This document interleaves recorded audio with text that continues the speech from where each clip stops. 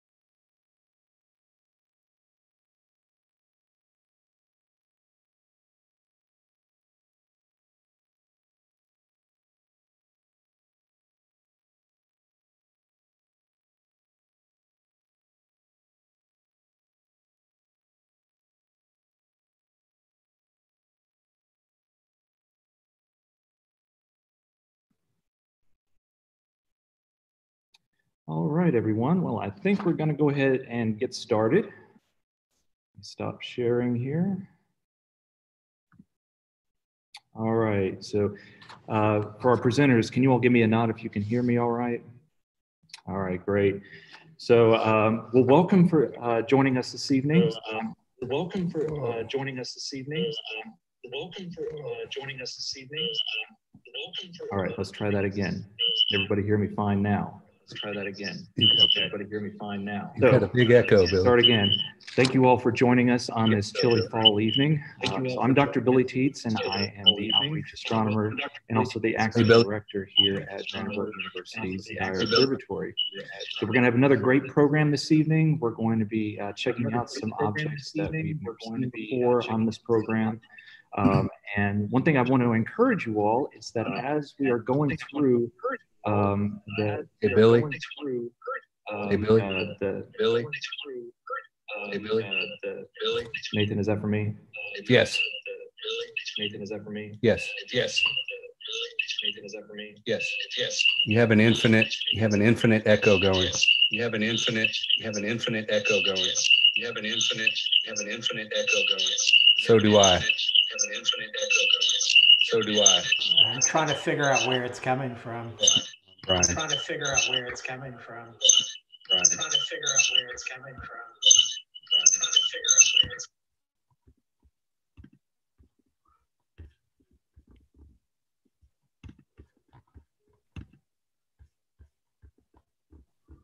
Is it gone? Can you all hear me now? Yeah, I can hear you. I'm not hearing the echo coming back.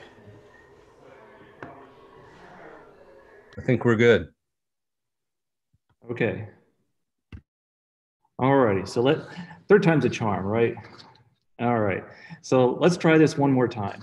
So again, welcome everyone for joining us this evening here on our program with the virtual star party. Very nice, cool evening. Great for doing observations. I'm Dr. Billy Teets, and I am the outreach astronomer here at Vanderbilt University's Dyer Observatory, and I'm also the acting director at the time. So tonight, as we go through our program, we're going to be checking out a lot of different objects that we haven't seen before, at least on this program. And as we're talking about these different things and discussing different concepts, please make sure to post questions into the YouTube chat. If I recall correctly, you have to be logged into YouTube to be able to chat, but I could be wrong on that. So, but please do post questions. Also, one thing we would also like to encourage you to do is post suggestions for different topics that you would like to see in future programs, or maybe some objects that you would like to see. We would love to hear from you all on that. So we've got another great program this evening. We've got presenters from here at Dyer Observatory, the Barnard Seaford Astronomical Society, the Memphis Astronomical Society, and Bays Mountain Park and Planetarium. But before we dive into it, I also want to give a big shout out to a few people that are working diligently behind the scenes to make sure everything is working out correctly. We've got Brian Smokler from VU News and Communications, and we've also got a couple of my colleagues here at Dyer Observatory, Mr. Nathan Griffin and Ms. Alex Rockefeller. So I want to thank all of them for all of their hard work, and all of our presenters for helping make this possible this evening. So let's go ahead and dive right on into it. So our first object of discussion for this evening is going to be the planet Saturn. So let me share my screen right quick. All righty. So now you all should be able to see Saturn. If my presenters could give me a nod, yes or no, if we can see it. All right, thank you. So you can see Saturn is wobbling around just a little bit. It's not actually doing that. That's an effect of our atmosphere. And as the air above us is moving around, like tonight you can go out and you can feel a little bit of a breeze out there, but in the upper layers of the atmosphere and all these different layers that have different temperatures and densities, all those layers are moving. And as the light from Saturn or the moon or the stars comes through those moving layers, it bounces around. And that's what causes our planets to kind of move around like this, causes the stars to twinkle. But as we say tonight, our seeing is pretty good. We can actually see quite a bit of detail in Saturn. So one thing I want to point out is that obviously Saturn has its magnificent ring system.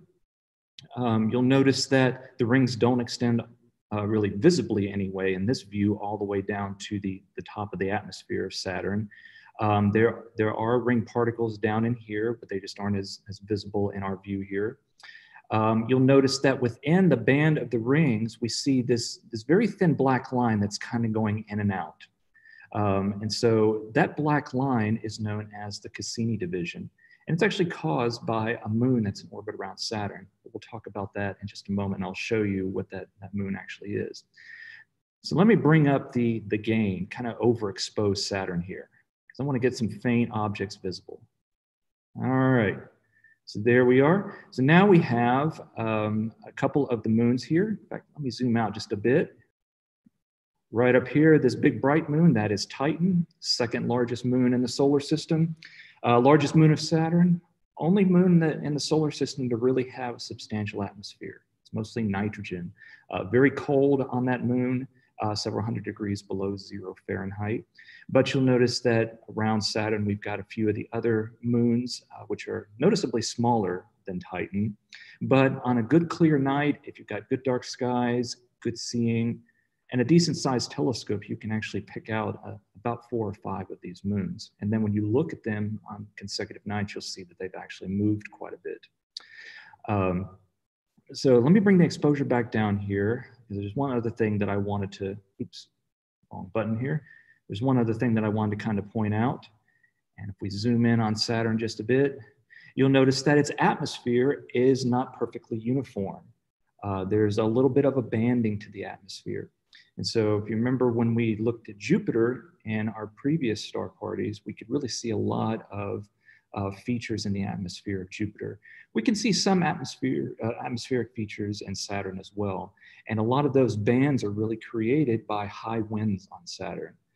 In fact, Saturn's got some of the highest winds in the solar system, only surpassed by Neptune, as it turns out. But now let me switch over and do a quick little presentation just to show you some other things about Saturn. Just give me 1 second. Share. All right. Okay, so can everybody see the multiple views of Saturn now? Okay, thank you. All right, let me go back here. So this is, or these are, I should say, multiple views of Saturn taken over a number of years, actually about 11 years by an amateur astronomer. But what we see is that Saturn looks like it's changing its tilt. Now, Saturn is tilted over on its axis about like the Earth is tilted. It's actually just a bit more. But as a result of that, we see Saturn at these apparent different tilts as Saturn is orbiting around the sun. So every year as we take a look at Saturn, when it's nice and high in our evening sky, we see Saturn in a little bit different position in its orbit.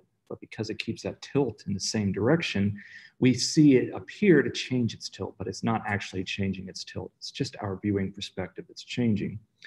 One thing you'll notice is that when the rings go edge on, they are really, really thin. In fact, they're not perfectly edge on in this view.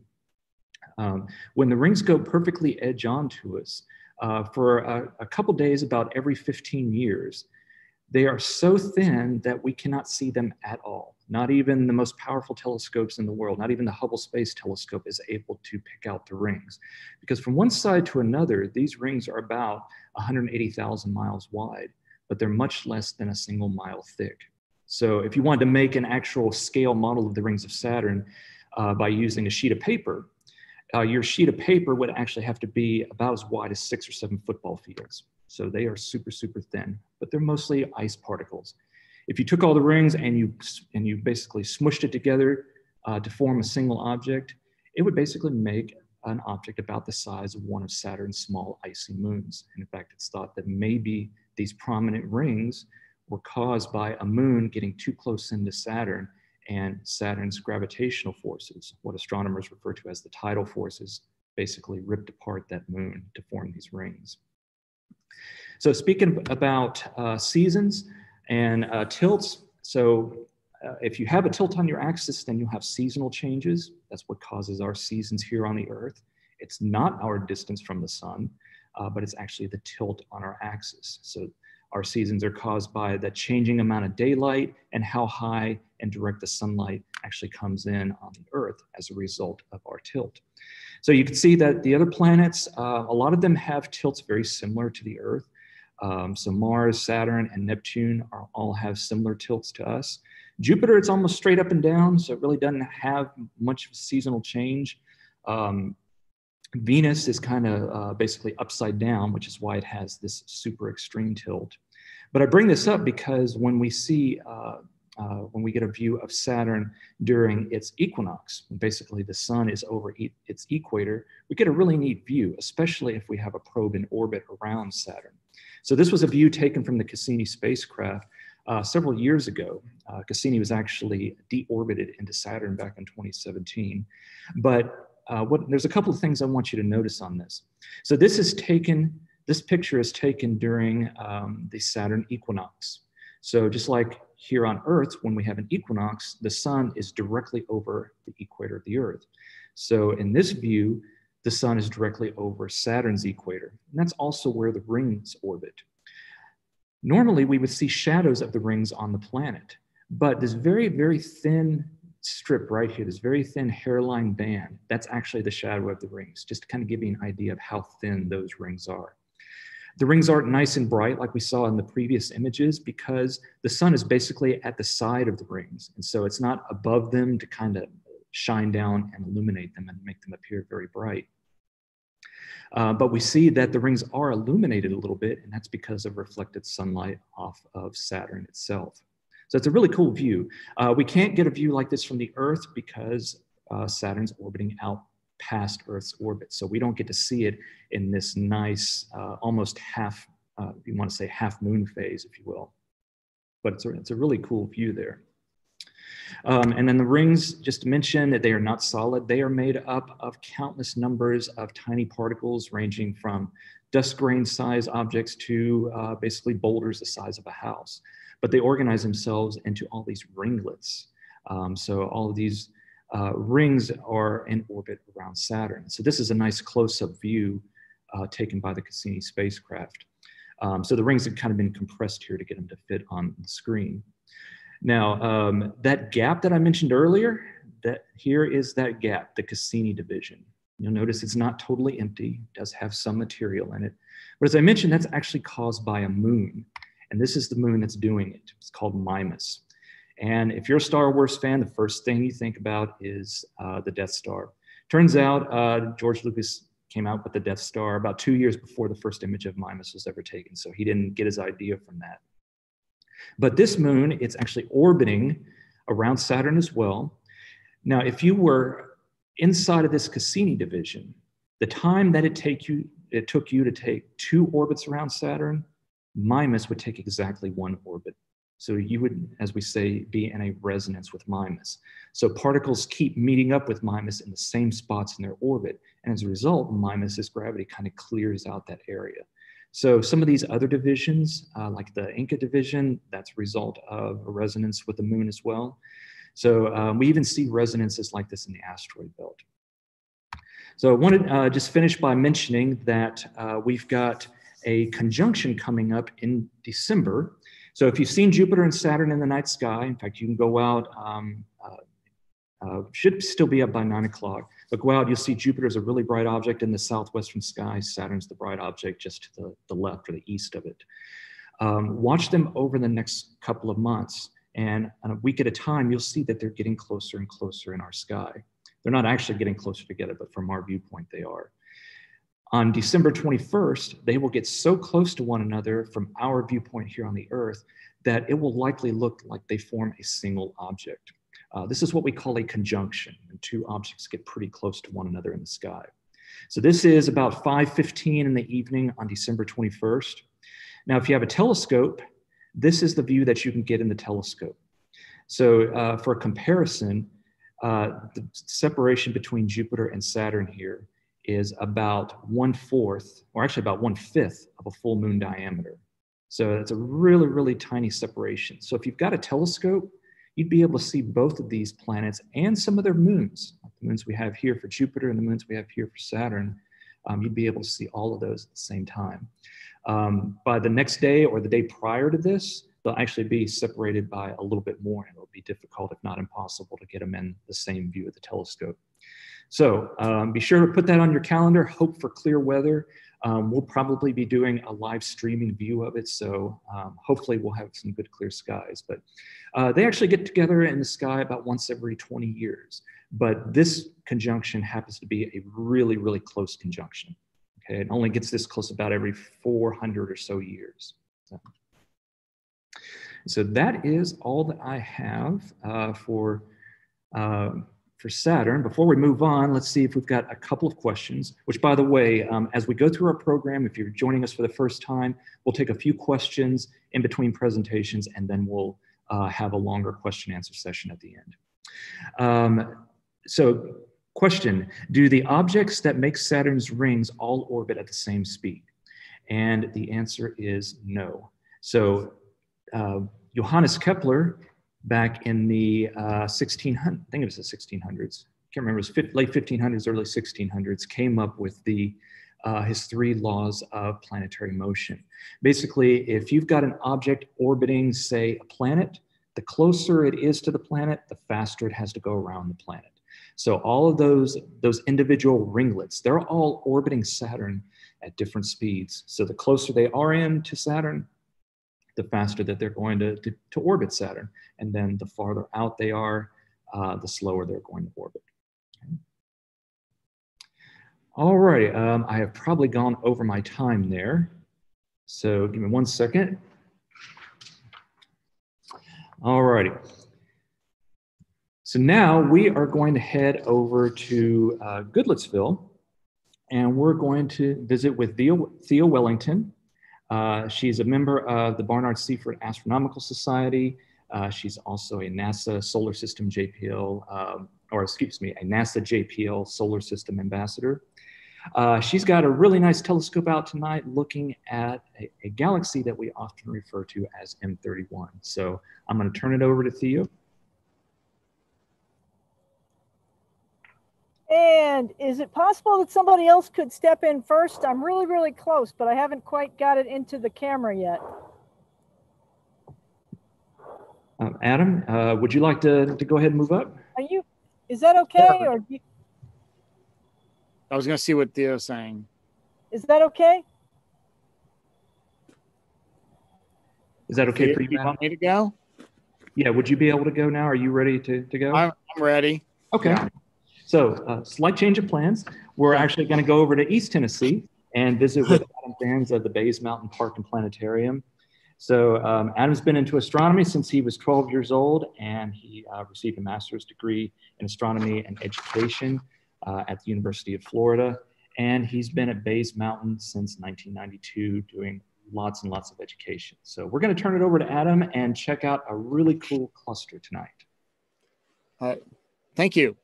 Yeah, I'll do a little switcheroo here with our scheduling, but that's okay.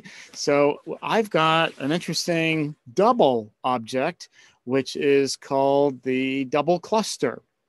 As you can guess by the name, it is a double cluster. It's 2 open clusters of stars that are seen very close to each other in the night sky, and they are physically near each other as well. They're, close enough. So it's an interesting feature. So what I'm going to be doing here, I have a number of ways of showing this. First of all, I'm going to show you what my camera is getting right now. As you can see, it's not showing a whole lot of stars. And that's mainly because my camera can't get super duper faint objects in a live setting. Let me show you this picture for just a quick moment. Where is the double cluster in the sky? So here you should be seeing 2 constellations that I've highlighted. Notice the northeast direction. This is tonight, and you'll see it like this for the next month or so. But as the months go on, the difference will be is that these objects will be seen higher and higher in the sky as they arc across the sky, and eventually you'll see them in the northwest sky. about 4 to 5 months from now. The double cluster is in between two constellations, Cassiopeia and Perseus. Cassiopeia is known as Queen Cassiopeia, and there's a whole story that goes along with Cassiopeia, as well as Perseus and Andromeda and Pegasus and Cetus. There's a lot there, and also includes Medusa. So please look that story up. We don't have enough time for the story right now, but the W shape of Cassiopeia is very recognizable. And there's actually one extra star that can be used to kind of create her throne seen upside down. And so she's actually sitting upside down in the throne, which is part of her punishment because of how vain she was. Below it, Perseus. He is the one that was the victor of the Queen of the Gorgons, Medusa. And if I'm going to give you a little pause here as to what was so famous about Medusa, a couple of things. One has to do with what was part of her makeup, so to speak. What was on top of her head? Snakes for hair. Pretty bad. The other was that if anybody saw her, or if she was able to look at you and you saw her, you would instantly turn into, another dramatic pause here, into stone.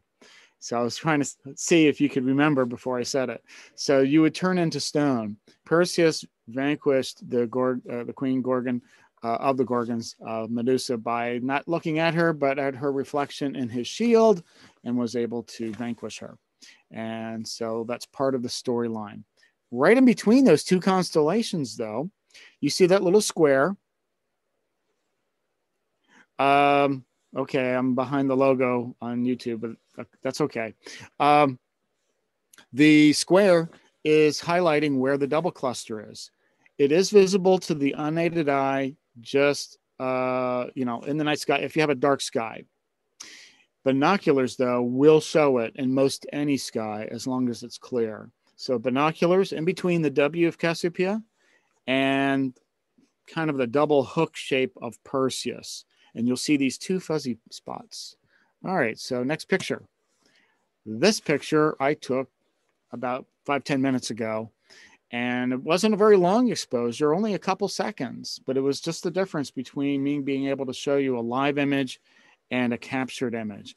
There you can easily see the two clusters. An open cluster can be found in the plane of our galaxy.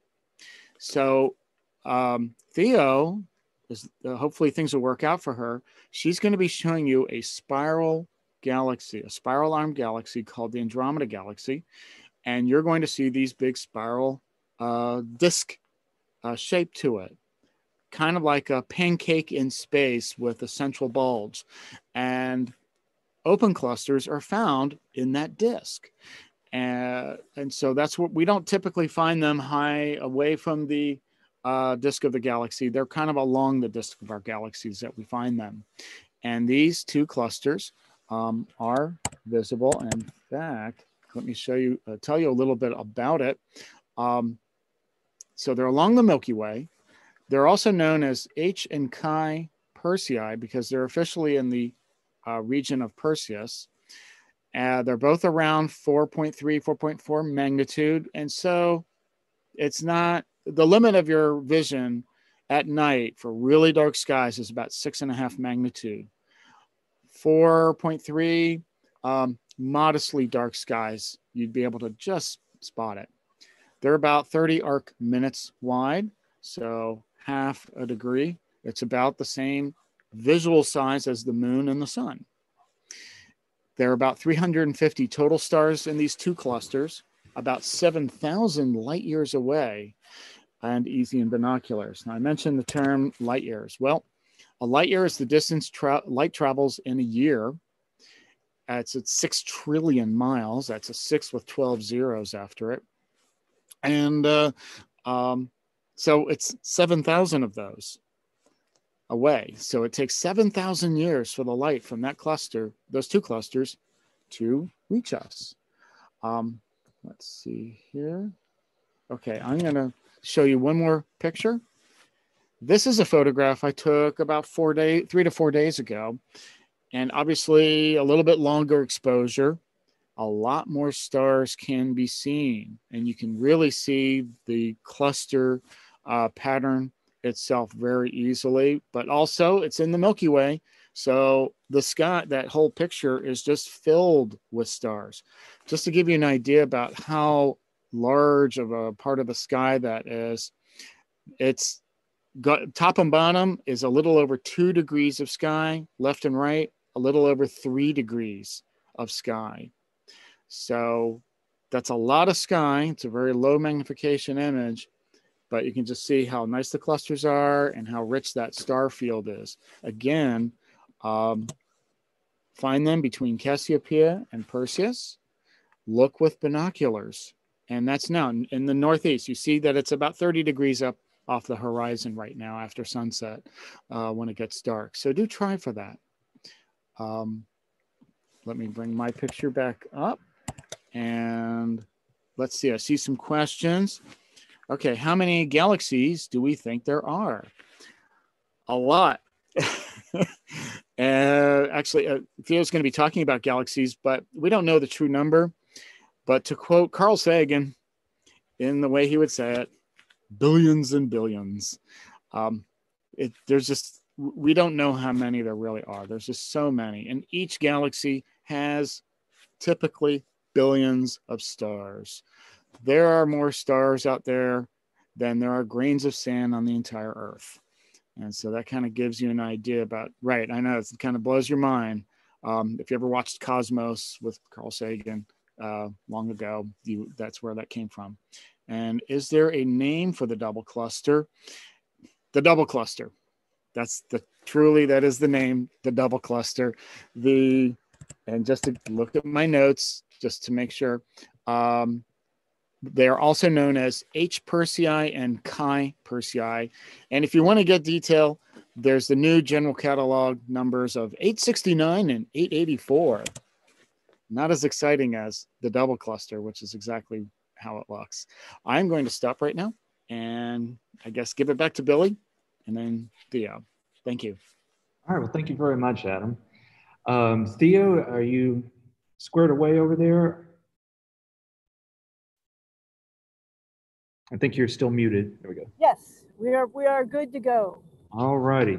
So let's go back up to Goodlettsville in northern Davidson County to Theo Wellington, who I mentioned before is a member of the BSAS, the Barnard Seaford Astronomical Society, as well as a NASA JPL Solar System Ambassador. And she's going to be talking to us about a galaxy tonight and also showing it to us. So Theo? So yay. Yeah, this is one of our showpiece objects, although it is and it isn't, for reasons that we're going to make clear. It's, I think, one of the coolest things you can look at. But let's see, I'm going to start a couple of slides here and then share that screen. So from current slide. And sugar, I need to. Okay. Get that down. Hang on. Okay, escape from that. I need to haul this over to here. Here we go. Now I can start that from current slide. There we go. And share screen. Does anybody else talk to themselves when they do this stuff? Okay. Share. Let's see if that works. Not that one. That's not who I want, actually. Stop. That's not who I want to share. I want to share this guy. And current slide.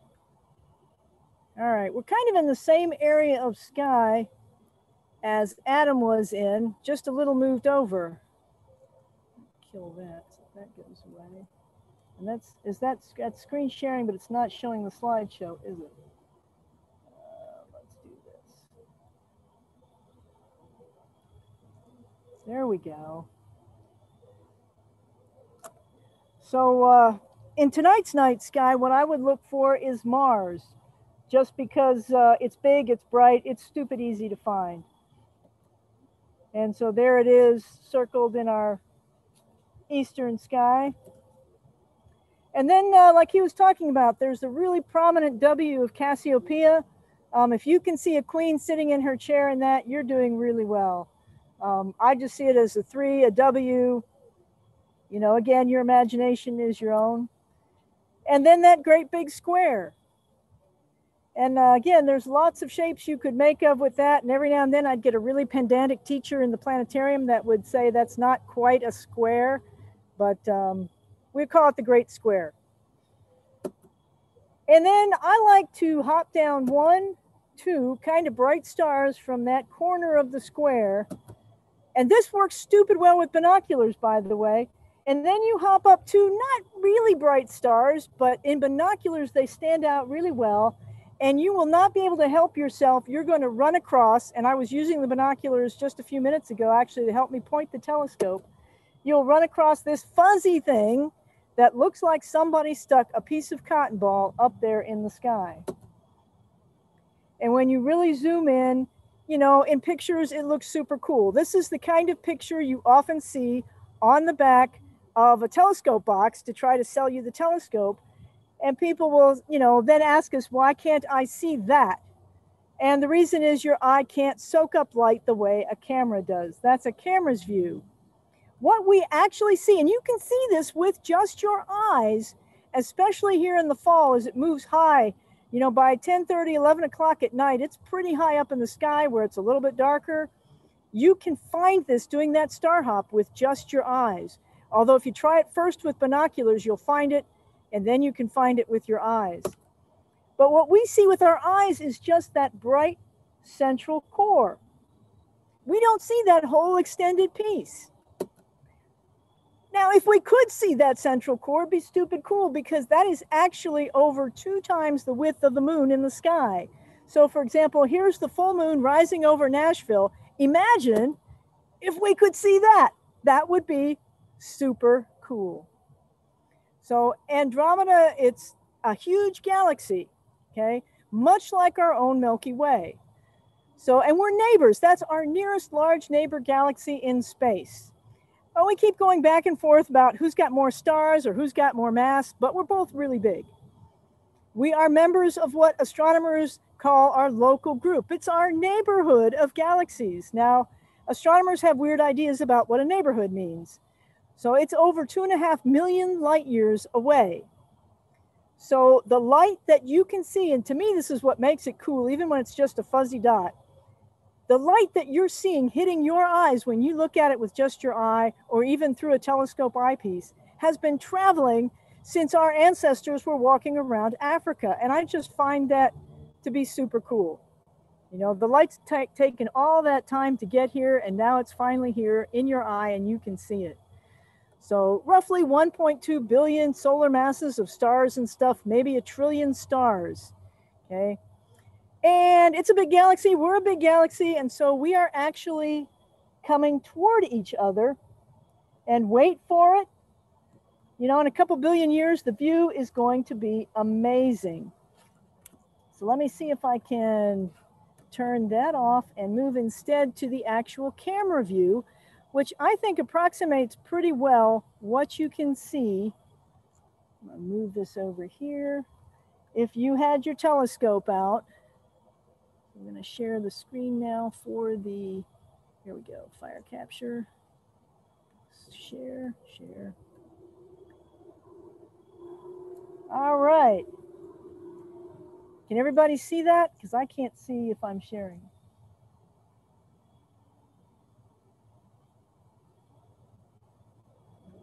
So that big, long, extended, fuzzy thing is what, after an hour of nice long exposure, turns into that beautiful, beautiful galaxy. So it's kind of fun that, yeah, we just can't see it with our eye, but it's still a very, very cool thing to look at in the night sky. So it's both a showpiece object, right? It's this huge, really cool spiral galaxy, and it's something that people go, but all I see is this little fuzzy patch. Yep, that's all you see. but it's cool when you know what it is. And this galaxy, you know, we used to have these huge discussions about, were these nebulas that, because the first telescopes could only see it like this too. So was that outside? Was our Milky Way galaxy the entire universe, and these things were just fuzzy bits inside it? Or were they more distant? And this wasn't settled until early in the last century, when Edwin Hubble took a picture, or actually several pictures, and found a variable star that's in the Andromeda galaxy, and he could see that star's light waxing and waning in a regular manner. And those particular stars do that in a way that how long they take to wax and wane is related to their brightness. And we can find those stars really close to us and measure their brightness, measure their distance with just trigonometry. So then we can use their brightness when we can't measure them that way to make a distance scale. And what he found was that this was, you know, hugely further out. All of a sudden, our universe was huge. This was obviously outside the Milky Way and an island universe all unto itself. So that's what makes it stupid cool. And yeah, it's our nearest galaxy in the neighborhood, so we can wave, hi neighbor. And it probably has a nice big black hole in the middle of it, just like we do as well. So does anybody have any questions? And somebody would have to relay those to me, I think, because I don't have the Zoom or the chat open at the moment. Thank you, Theo. So are M110 and M32 gravitationally bound to M31? Yes, those two little satellite galaxies. And they are much like our own Magellanic Clouds. So, yep, they are going around it. And yeah, gravity is fun, and it works even on these incredibly huge distances. So someday there will be a collision, and there will be a much larger elliptical galaxy out of all that. And people have dubbed that Milko-Media, which is kind of silly, but long before that, maybe in 1 billion years, 2 billion years, the view is just going to get awesome as this thing gets closer and bigger and brighter in our sky. All right, anything else? I think that is it for now, but we may get some more questions here in a little bit. All right. Thank you so much, Theo. That was really cool. So now we're actually going to go over to West Tennessee and visit with Jeremy Veldman, who is the president of the Memphis Astronomical Society. He's actually observing from the Sky Shed, which is the backyard observatory of Merrill Miller, who is another member of the Memphis Astronomical Society. And so tonight, Jeremy's going to be showing us a few deep sky objects, namely a galaxy and a type of nebula. So I'll turn it over to Jeremy. Thank you very much, Billy. First of all, quick sound check. Give me the thumbs up if I'm all right. Excellent. Yeah, so doing something a little different tonight. I'm actually at my buddy Merrill's house. Merrill is a new member of the Memphis Astronomical Society, but he's been in the astrophotography space for years.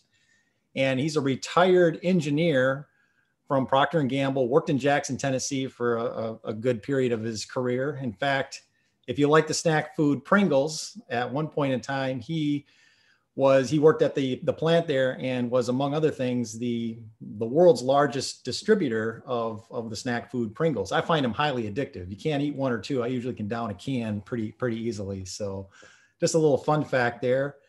But let me go ahead and share my screen and give you a better idea of where we are. So I'm gonna go ahead and start from the beginning here. So can everybody see that all right? Hopefully you can see the presentation. Hang on 1 second. Let me stop the share because what it's doing is it's putting the PowerPoint presentation. Let me do this from the beginning, and then I will, oh, okay. That's a second here. Let me end the show. All right, what I'm gonna do is, I don't know if you guys can see this. I'm gonna go ahead and share the screen again, and I'll just walk through the presentation. Oh, here we go. Let me do that. So can you guys see that all right?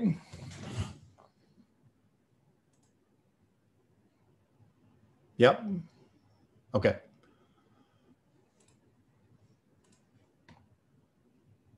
All right. So this is the backyard of Merrill Miller's house, and this is where we are tonight. And you can see here the view of the sky shed. When he built his house in 2011, he actually laid the foundation for this sky shed. And of course, you know you've arrived in the world of astronomy when you have a backyard shed with a dome on it. And inside the dome is this telescope right here. This is a 14-inch Meade, and it has an S-Big camera with adaptive optics connected to it. And it's on an AP 1100M mount. So this is his rig for astrophotography, and it is completely automated. So he not only has the hardware in place, but all the software in place for doing imaging, and it's completely automated. It's run by software. So he can literally set it up, run it, go to bed, and it will just image and gather data throughout the course of the night. And then he does all his post-processing after the fact. So, and then of course, here's where he controls it. This is where I am tonight. This is the actual control center. So, and we'll just kind of show you a few things here for what he does. Now, the first image we're going to look at, the first target is the Pinwheel Galaxy, and this is Messier object M101. Now, this is a face-on spiral galaxy. You just saw the Andromeda Galaxy. It's the closest major galaxy to the Milky Way.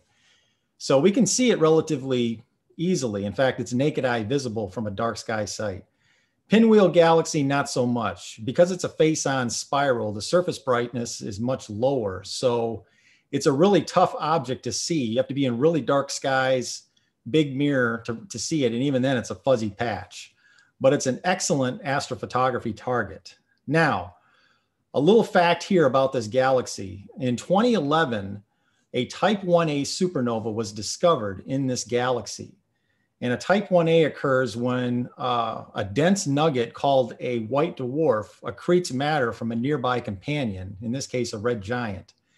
And when it accretes enough mass, it will undergo a thermonuclear runaway and detonate. And when that happens, for a brief moment, it outshines all of the stars in its galaxy. Type 1as are pretty rare. This is the closest Type 1a supernova ever discovered. It was only 21 million light years away. Now, that's inconceivably far away for some of the objects that we look at in our own Milky Way, but for galaxies, it's still relatively nearby. The significance of this discovery is that Type 1a supernovas are a type of standard candle. And in the world of astronomy, they can be used to measure the expansion history of the universe. And this work was done in 1998. In the 1990s. And in 1998, it was the breakthrough discovery of all the sciences that year. And in fact, in the year 2011, these three men right here won the Nobel Prize. This is Saul Perlmutter, Adam Rees, and Brian Schmidt. We just talked about the Andromeda Galaxy colliding with the Milky Way. It turns out that's not how the universe behaves on large scales. The universe is not only expanding, it's accelerating, it's speeding up, completely counterintuitive. So Type 1as are very important objects.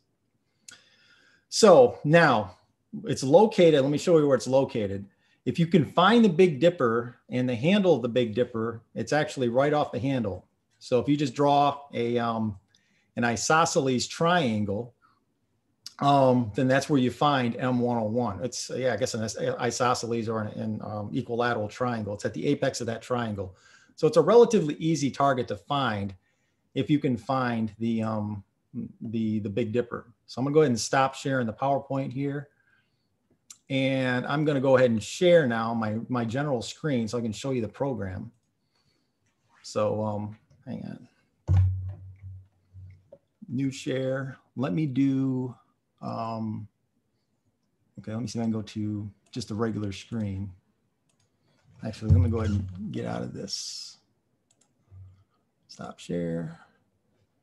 And then I'm going to go ahead and exit this. Hang on just a second here. All right. Now I'll do a new share. Bring up the screen. Okay. So hopefully everybody can see this. This is TeamViewer, and this is the program. TeamViewer is just the view. That's the view, sorry. Okay. Maximum DL is the program that actually runs the observatory. I'm just going to walk you through a couple of general steps. There's a lot of variables here in the process. You got the first step in the process is to find a focus star, because when you're doing astroimaging, you want to make sure that the telescope can track that object, because you're going to be taking longer exposures and then stacking them later. So the first step is to find a focus star, do the initial focus and calibration, and that's what's done here in the SBAG AO control window. Once that's done, then you're essentially set to do your plate solving, and then you can start doing your imaging. I'm not going to do that for M101. I'll show you a little bit of how the process works when we go to the second object, which is the Cocoon Nebula. But we took a couple of subs a little earlier of the of M101, the Pinwheel Galaxy, and I just want to show you what those look like. So typically in the world of astrophotography, you want to be doing at least 5-minute, what are called subs. And a sub is just like one exposure or one image. So if you set your telescope, and assuming everything is calibrated right and it's tracking, you get a 5-minute exposure. You do multiple exposures, sometimes for several hours, sometimes even several days. And then you do the post-stacking later. We're only going to show you the luminance data tonight. So in other words, there's several different types of exposures you take, which is the luminance data, but then you may go back and do something like hydrogen alpha and other filters, RGB. So this is the RGB data. So here's what whoops, that's we'll get that in just a second. Here's what a 5-minute exposure of the Pinwheel Galaxy looks like. Now, in a telescope, you would see a fuzzy patch. Here you can start to see a little bit of structure. You can see the bright nucleus, which is typically what you see with a galaxy. And the nice thing about an astrophotography target is you can actually start to see some of the arm structure coming out from the Pinwheel Galaxy. Now, here's a 12-hour integrated exposure. So in other words, 12 hours worth of data. Each one of these subs is 5 minutes long, and then you stack them. So you can see here a lot more detail coming out, including the bright nucleus. I mean, at the center of this galaxy, if you were on a planet orbiting a star near the center of this galaxy, it would be so bright that you would literally, it would be like daylight 24 hours a day. That's how dense the star is near the nucleus of this galaxy. So this is what a 12 hours worth of data looks like. And then the final image is, this is actually several hours and several days, and then also all the data stacked together. And here you can really see the richness of this target. So the full arm structure, and then of course, the one thing that's really fascinating about spiral galaxies is you get that density wave that propagates through the stars. And in the arm, the arm structure is where the arms of the galaxy is where all the action occurs. That's where the H2 regions tend to condense and form stars. And that's what you're really seeing here is the brighter O and B type stars which is where most of the light from a spiral galaxy occurs. So that's M101. Now the second target, and let me go ahead and get back to my PowerPoint here. So I'm going to go in the screen share one last time. Let me bring up my PowerPoint here. Hang on. Okay. So hopefully I can get this here. Nope. Exit. Bear with me one second here. I want to show you the cocoon from current. All right, here we go. Now let me see if I can share.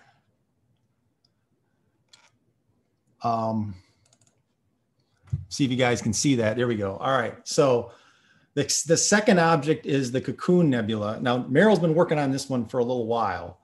Similar to what we saw last time with the Trifid Nebula, this is a stellar nursery where new stars are forming. And it's an emission nebula. And again, an emission nebula occurs when you have excited ionized hydrogen gas. And then when the electron jumps from the third energy level to the second energy level, it emits this red light.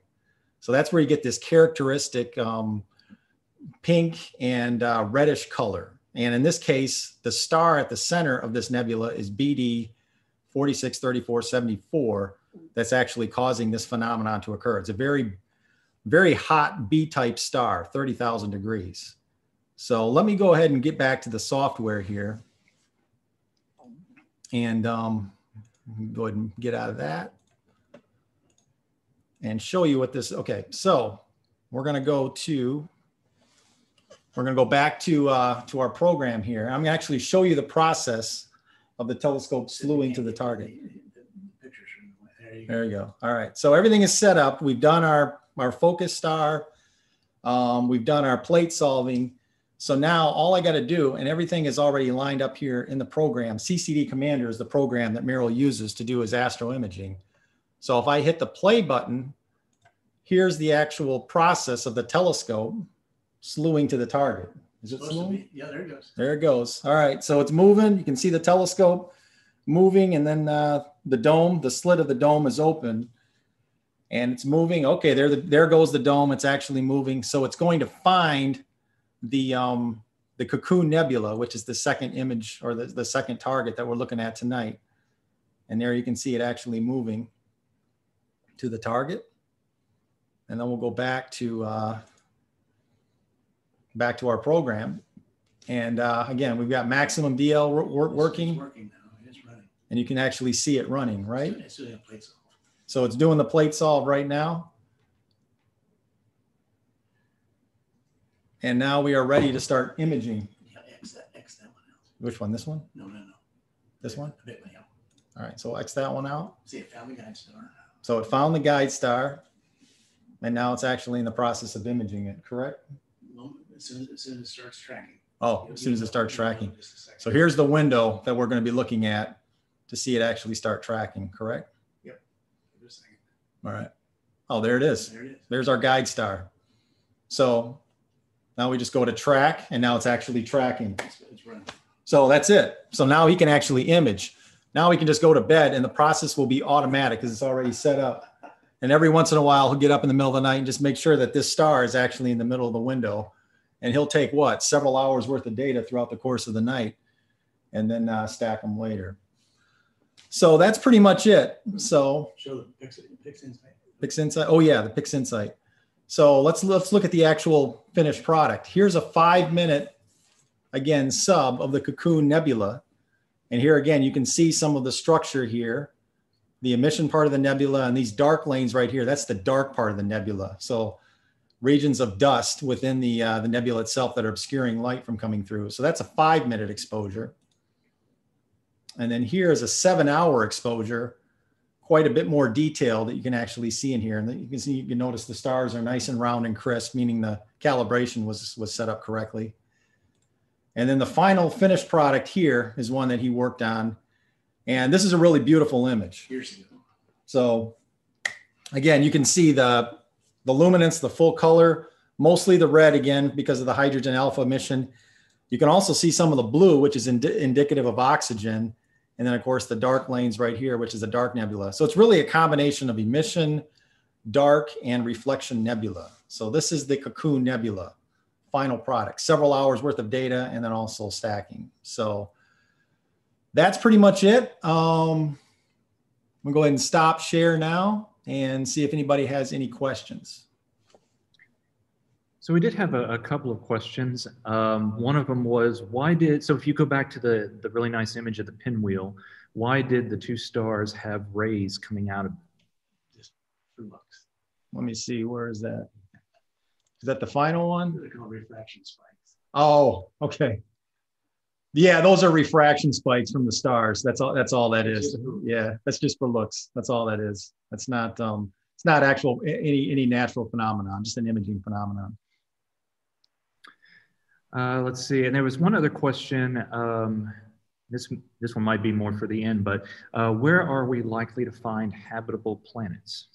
So think, anybody here that, please. You don't want to, yeah, that's an interesting question. So the general principle in a spiral galaxy, first you don't want to be too close to the center of the galaxy, because that's typically where the O and B type stars are located, and they just spew off massive amounts of radiation, which would probably obliterate any life if it was getting started on a world. you don't want to be too far out either, because you want to be in the galactic habitable zone where you have stars that aren't going to kill you, but also enough richness of elements so that you can form structure, specifically metals. So just like there's a habitable zone around stars, there's also a galactic habitable zone where you're more likely to find stars that have the potential for Earth-like planets. So, K, G, and G type stars are probably your best bet. Okay. Oh, and I had one question. So you had mentioned plate solving. Could you explain what plate solving means? I'm going to defer to my man Merrill. Well, somebody over time has created a catalog where the exact RA and deck of all the stars are, and you take an image and you just compare that to that catalog. And once they're exact matches, you know exactly where you're pointing. Because that's what's very important in a telescope, probably as important as anything, is that you can point to where you want to point. Mm-hmm. So basically what you're doing is you'll take your first image through your telescope. The computer will then try to match that to an area that's around where you're supposed to be and say, oh, we're actually looking at this little section based on where I see stars that match up perfectly with these stars. So maybe I need to move the telescope down just a touch. Well, what the process is, once you know where you are, you just sync the telescope to that location. Mm-hmm. So it's precise. So you can point anywhere else in the sky and you'll be where you want to be. But then the plate solving basically allows the telescope to say, okay, I know exactly where I'm pointing now. Correct. If I need to move a little bit now, I know where I'm going to have to move to. That's correct. Okay. All right. Let's see. There was one other here. What Bortle zone is Merrill in, and does he find himself having to use DBE and PixInsight? What Bortle sky? I think we're Bortle. Is it 3? 3 probably. If you look at the, I guess it's a green zone. We're in a green. I think it's yellow. Oh, yellow zone. It's yellow. We're in a yellow zone. Could you explain a little bit what DBE? I'm sorry. Could you explain just a little bit what's meant by Bortle zone? I believe gray is the best. I've got to refresh my memory on this. And then there's blue, and then I think there's green or yellow, and then green. So yellow is like third or fourth best. So you still, dark enough where you can see the Milky Way, but you still get some light domes on the horizon. I've got to brush up on the Bortle scale too. So if somebody else knows more, feel free to pipe in. But yeah, I think we're yellow. We're certainly not Bortle 1 or 2. I think we're probably 4 right here. So yeah. Basically referring to how bright the sky is, correct? So correct. If we're in like a gray area then, or a very dark blue area, then you would be in essentially very, very dark skies. But around a city, the Bortle map would look very orangey red because there's so many lights in the city, making it very hard to see, right? Exactly. We're in a yellow zone just outside of the metro area of Memphis. So gotcha. Yeah. Did I hear somebody ask about the DBE and PixInsight? Yes.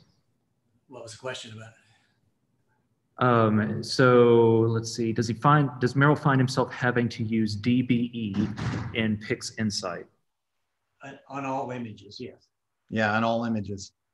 You want to give a little info as to what that is?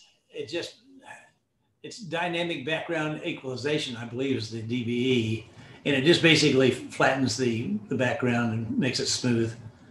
Because it's just a tool in PixInsight. Okay.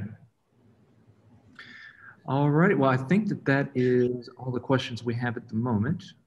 So with that, anything else, Jeremy, before we move on? That'll do it. Appreciate it. Thank you very much. Thanks. All righty. So now we are going to head back over to Middle Tennessee. We're actually going to be just a little bit southeast of Nashville, near Murfreesboro. We're going to join John Kramer, who's in Christiana, Tennessee. John is also a member of the Barnard Seaford Astronomical Society, and he enjoys sharing his love of the night sky live by broadcasting to sites such as the Night Skies Network, and he's even got his own YouTube channel called At the Eyepiece. So I'd recommend that you all go check out his YouTube channel. It's a lot of great info on there. So he's going to talk to us about another galaxy tonight. So John? Well, hello there, everyone. Give me a quick thumbs up if my audio is good, please, if the group doesn't mind. Awesome. Thank you very much. So, yes, I am broadcasting right from my little backyard observatory. Got the telescope about 15 feet or so away. And tonight you've been seeing some different galaxies, and that's cool because galaxies are awesome, right? I love galaxies, and they're really fascinating to go ahead and show. And the one that I've got lined up for you here is Messier 33, M33. Now, there's some really cool things about this galaxy, but before I start talking about it, well, let's go ahead and take a peek at the galaxy itself. So here is our live view. Well, I say live. Now, remember, Merrill, God bless him, 18 hours of integration on a particular object. I don't have that type of patience. But this is 18 minutes of 1 minute exposures, and it's stacked, and that's how we're able to go ahead and see this beautiful spiral galaxy again, M33. Now, we're able to go ahead and pick out some of the spiral structure. Let me just go ahead and use, you can see here some of the arms spiraling out and some of the other ones here, maybe another area here. So that's why it's a spiral. It's almost face on. I don't believe it's a full face on galaxy, meaning completely perpendicular to us, but we're able to pick up that spiral structure fairly quickly in the telescopic view here tonight. So I'm very, very thankful for that. And if you were going to go ahead outside, keep in mind that this is a galaxy. They're generally, well, they're dim, but in the realm of galaxies, this one actually is rather bright. This is just a little bit fainter than the galaxy that Theo was showing earlier, M31. And it's actually in the same group. We call it, I believe it's the local group of galaxies. And that just means that they're within our local neighborhood. You know, you got you got the Milky Way galaxy, which is, of course, our galaxy. And then you have M31, and then you have here M33. So a couple of interesting facts about M33 here is that, you know, I said it's bright, relatively bright for a galaxy, but it's still very challenging for you to see. You have to go ahead and be outside in a very dark sky site with exceptionally good clarity for that evening. And you have to have some pretty darn good eyesight in order to be able to nab M33 for yourself. But if you were able to do that, one of the cool things is you would be seeing the furthest object that you can see from Earth with M33 without using optical aid. So how cool is that? So that's kind of a challenge to throw out there for folks to spot not only the M31 that we were showing earlier, but hey, why not go for M33 if you have a pretty good sky in order to do that. So let's go ahead and flip our view over to Stellarium. This is a free product that I highly recommend. It's a planetarium program. It shows us where we are in the night sky, etc.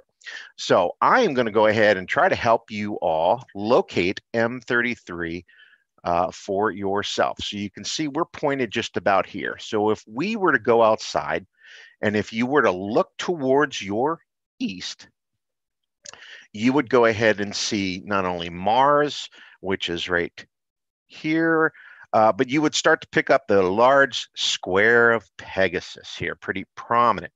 Now, to locate our M33, you're going to have to follow a few stars and find a little bit of a dimmer constellation. So let me zoom in here just a bit. And I would say first start off at the tip star here on the corner of the large square of Pegasus called Alpheratz, and then kind of hop down towards Myrac. And from here, look lower towards the east, and you should be able to see a very dim constellation called Triangulum. And that, by the way, M33 is actually called the Triangulum Galaxy. Interestingly enough as well, you just had, I think we were showing a previous galaxy, the Pinwheel. Sometimes those get actually confusing. So for the purpose of tonight, I'm just going to refer to this as M33 because it's actually sometimes references the Pinwheel as well. But if you were to find, Myrac right here, and then the tip of the point of the Triangulum constellation here, that tip star is called Moth Allah. And I would say about 1/3 of the distance north of that, you might be able to spot M33. That's where we are looking. So a couple of other interesting points here on M33. Let's go back to our live view because, hey, you know, that's the cool part.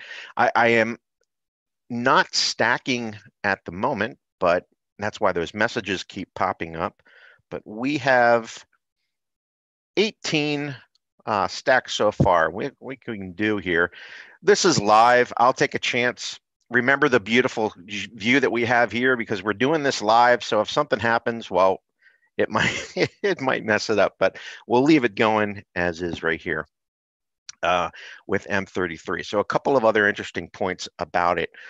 It was one of the first objects that the Earl of Rose defined as a spiral nebula. You know, they didn't even know these things were galaxies. But also Hubble, that dude, Edwin Hubble, studied Cepheid variable stars in M33 to go ahead and determine that these things were not in our own galaxy. They were completely separate galaxies themselves. So I thought that was a really interesting point. And, you know, Charles Messier, he's the gentleman that created all of these objects, well, not all of these objects, but created a very cool list that as amateur astronomers we go through. He first added this object to his list back in 1764. So very, very cool there. Now, as we go ahead and we view this particular object, just because of the nature of M33, we kind of pointed out the spiral arms there. Hopefully this is coming through okay. All right, but one of the things here, so I can pick out a really nice spiral arm here. As we go through the core, we have another nice one here, but right at the end of that spiral is another really cool feature, not a very prominent feature of M33. It's a hydrogen 2 region. In fact, it's one of the largest hydrogen 2 regions in a galaxy itself. And if you had a large enough telescope and you were outside visually trying to scrutinize this object yourself at the eyepiece, you might be able to just pick up the fuzzy area there for yourself. That's actually so prominent that it has its own catalog number, an NGC number. That stands for, I think it's New General Catalog of 604. So very, very prominent region. And you can see, let me go back to my other program so that I can kind of highlight these. Let me get rid of those blue bars here for you. There we go. Bring that back up maybe and remove it. Okay, there we go. You got a couple of more, not quite as prominent, but there's, you know, we got one here. Let's see what happened here. Move this over. That box got moved. We've got one right here just to the south. I'm not sure why that's not moving around on me like that.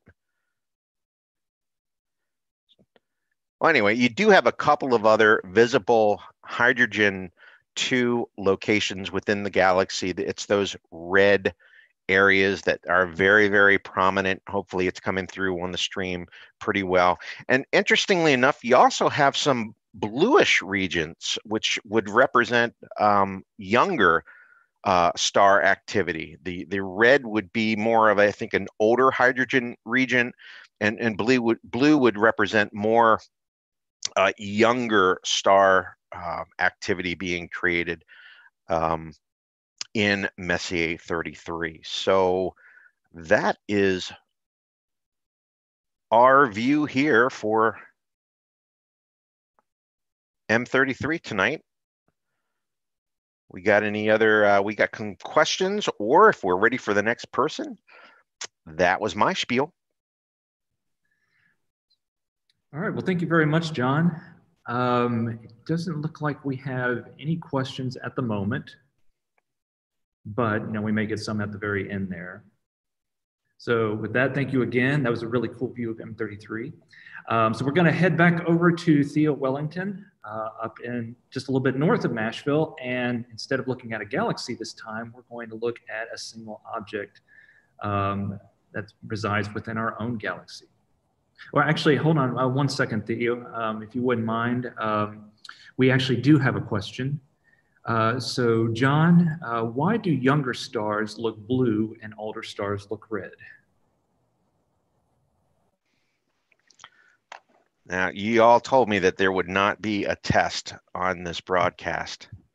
Let's see, there's something called the HR diagram, Hertzl-Russell. Is that, if one of the other amateurs or one of the other professionals out there know?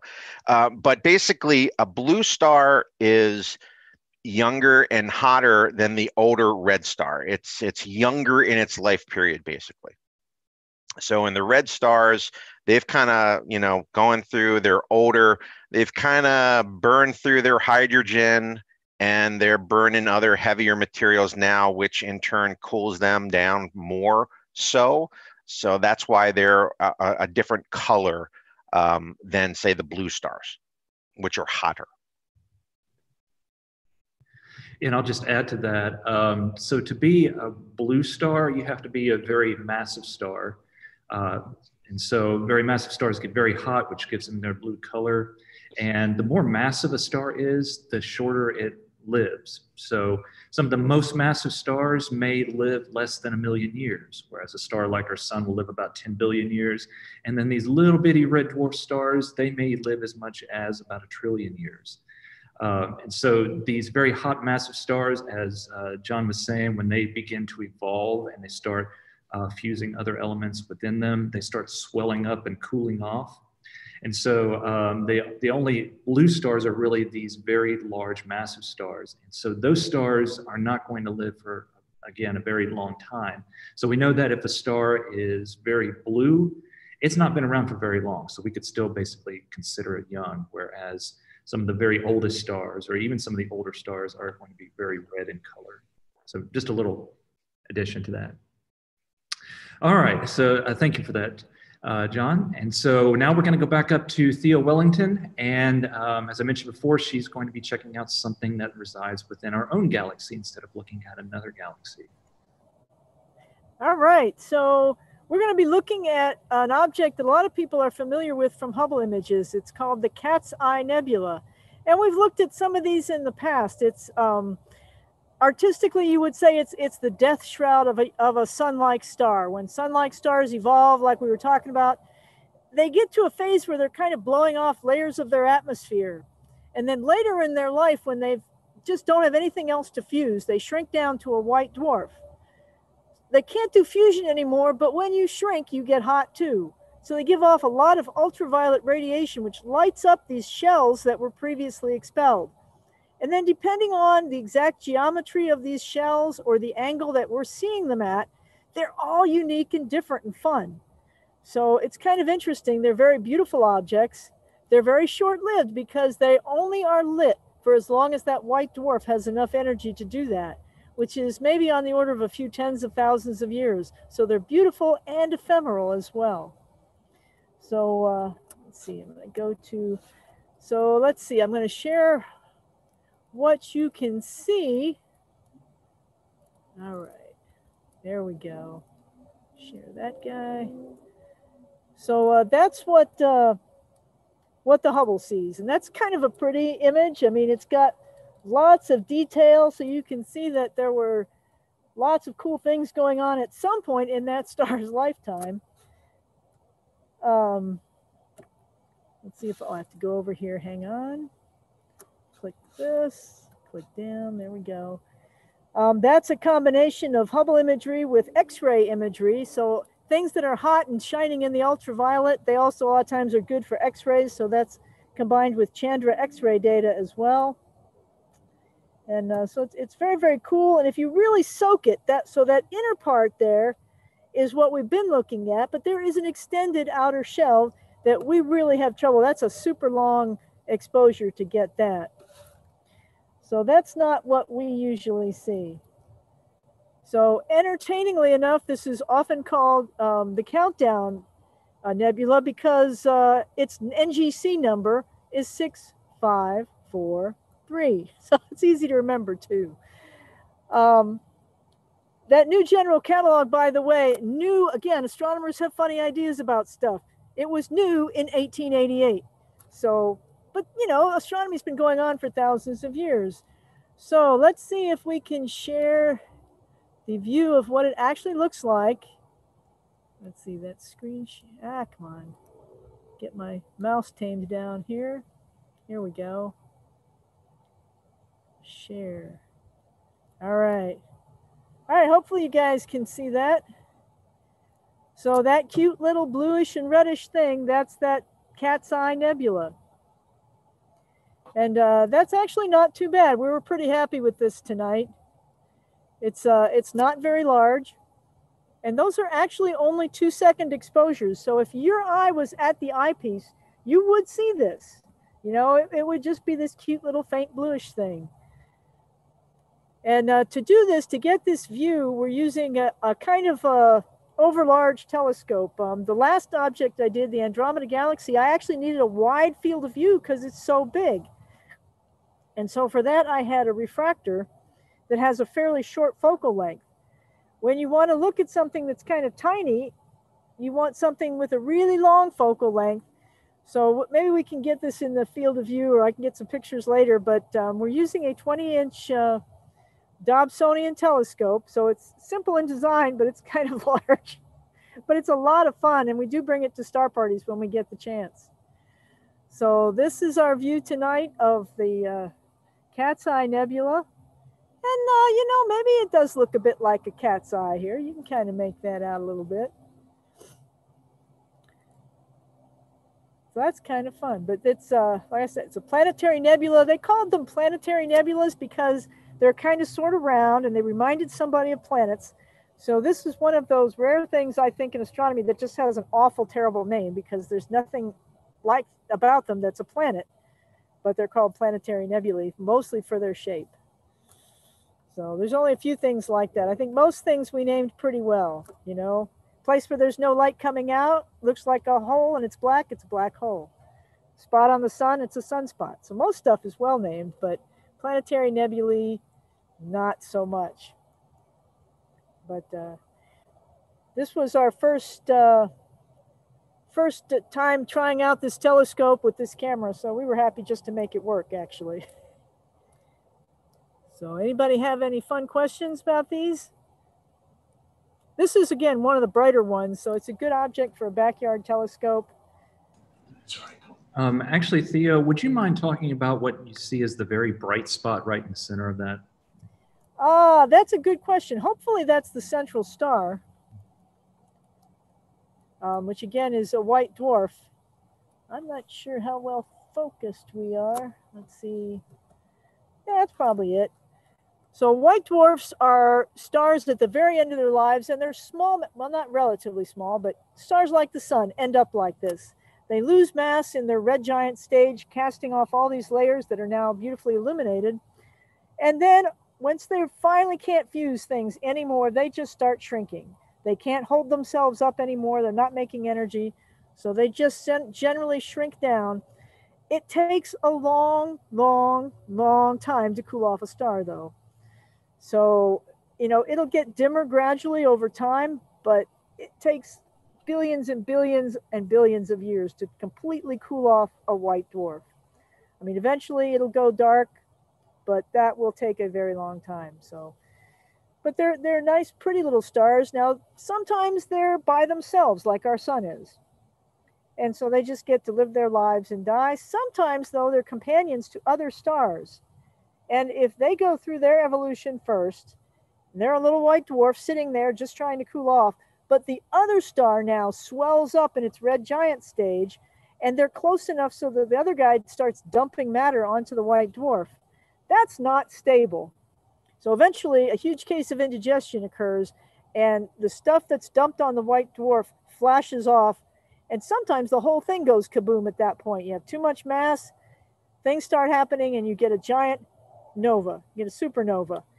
And because that happens for white dwarfs at a particular mass, they're all kind of the same exact brightness when they do that. So that's been another one of our fun distance candles to use in the universe. When we see a white dwarf supernova, we know that about how far away it is by how bright we're seeing it. So that's kind of a fun fact too. They've been used to scale the universe, and it's studying these kinds of supernovae because they're thought of as standard candles, that they have been used to show that the universe's expansion is not steady or not slowing down, but actually appears to be accelerating. So they're kind of boring. You know, you think of a white dwarf just sitting there cooling off as being kind of boring, but actually they're kind of interesting, and we've used them in a fun way.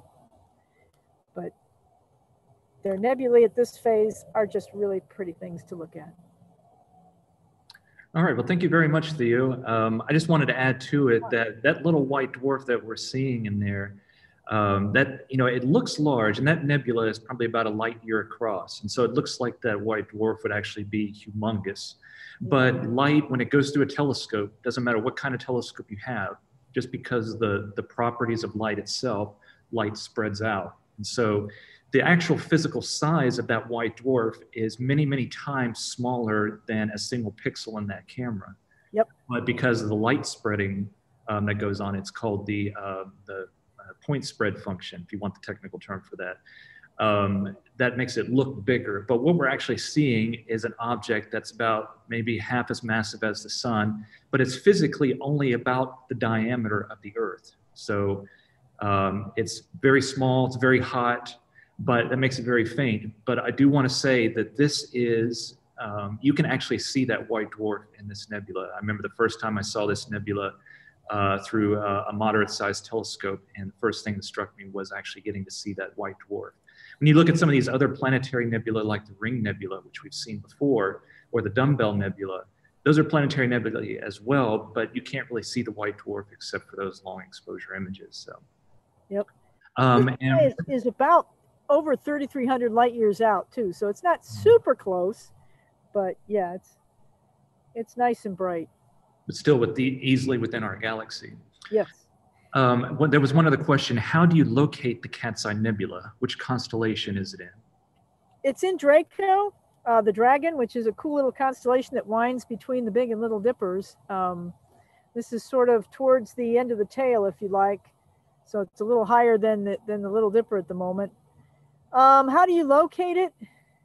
Well, it depends. If you've got a telescope that's got the cute little, hey, I want to go to NGC 6543, go, then it goes. Otherwise, what you do is you get out a great program like what John's been showing you, Stellarium, which is wonderful, and you start star hopping. So you find a pattern of bright stars, and then maybe using binoculars, you start, okay, there's that pattern, then I move to this one and this one and this one, and you can actually get to objects like this and be really tiny and faint in binoculars.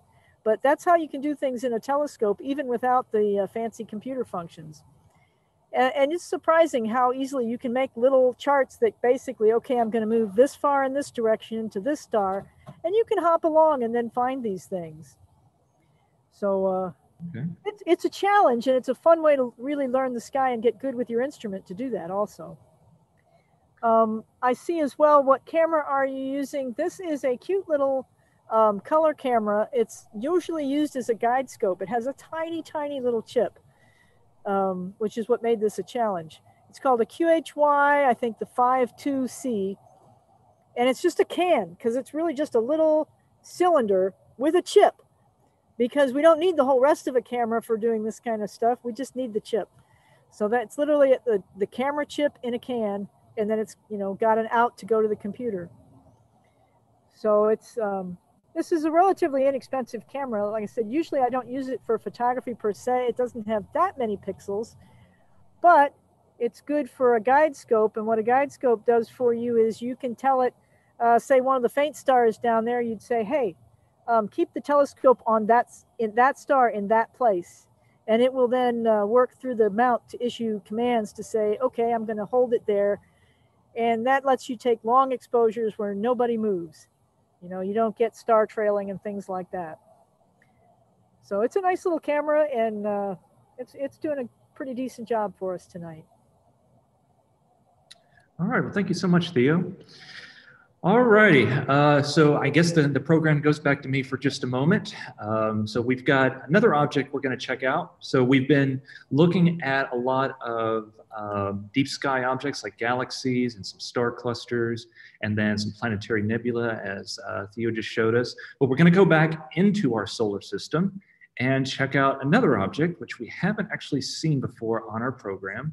So let me do a quick screen share. And there we go. So this image doesn't look quite as colorful as a lot of the images that we've been seeing of galaxies and the planetary nebulae and the clusters. But personally, I think this is a really neat image. So you'll see up here in the top left of my screen that we've got about a 3-second exposure going. And you can definitely tell that there is a little bit of blue color to this. So this is not Uranus, but this is actually the planet Neptune.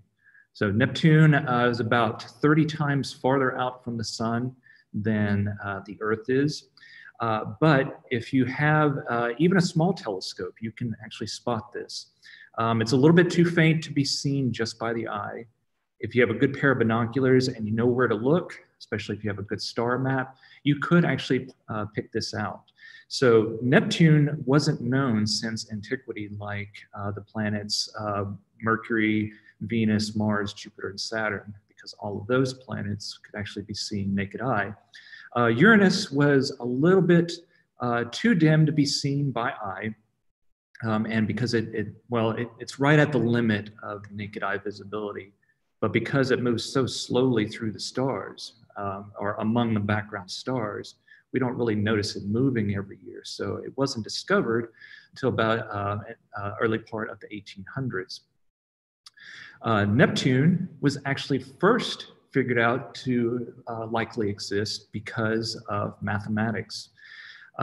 So as I mentioned before, Johannes Kepler had devised 3 laws of planetary motion, and then Sir Isaac Newton expanded upon that to formulate his universal law of gravitation, which we could then use to really accurately predict how planets would move and where they should be at certain times. And so after many years of observing Uranus, about 30 to 40 years of observing Uranus, astronomers noted that Uranus wasn't quite following where it should be. And so it was thought that maybe there was another planet whose gravity was actually pulling on Uranus and causing its apparent position to deviate just a little bit from what was predicted. And so two astronomers had independently had predicted where this planet ought to be before it was actually found through a telescope, but it was actually found where it was predicted to be. So that was back in 1846. In 2011, we actually just celebrated Neptune's birthday, which is the time since its discovery back in 1846. And it takes 165 years to orbit the sun. It had made exactly 1 orbit since its discovery. So it'll be another about 65, about another 156 years before we have another one of Neptune's birthdays. But anyway, in a moderate sized telescope, you can definitely tell that this does have a little ball structure. Now, as we'll see, Neptune is bigger than the Earth. In fact, all of the gas giants and the ice giants are larger than the Earth in both diameter and mass. Now, before we leave our live view for me to show you a couple of slides, I want to bring up the exposure just a little bit. So let me rephrase that. I'm going to bring up the gain. So I'm going to basically amplify my signal in the program to try to make the fainter things brighter. So I'm going to bring it up quite a bit. And then boom, right there, about 5 o'clock position of Neptune, we have this other little dot there. And you'll notice that as the atmosphere is shifting and we get our new exposure in, Neptune looks like it's bouncing around a little bit as well. And its little companion is doing the same thing. That is actually its largest moon, Triton. So Neptune, as far as we know, has at least 14 moons. It will likely be that other moons are discovered, especially if we send other missions out to visit Neptune. But this is by far its largest moon, just a little bit smaller than our own moon. And Triton, not to be confused with Saturn's Titan, is a pretty interesting object. And I'll show you some images of that in just a moment. Now, likely next month or the month after that, when Uranus gets up higher, we'll take a look at Uranus and you'll see that it looks a little bit larger in our view because it's closer to us than what Neptune is. So let me pull up just a couple of slides here and give you just a quick lowdown about Neptune. Actually, let me start my slideshow. Give me 1 second.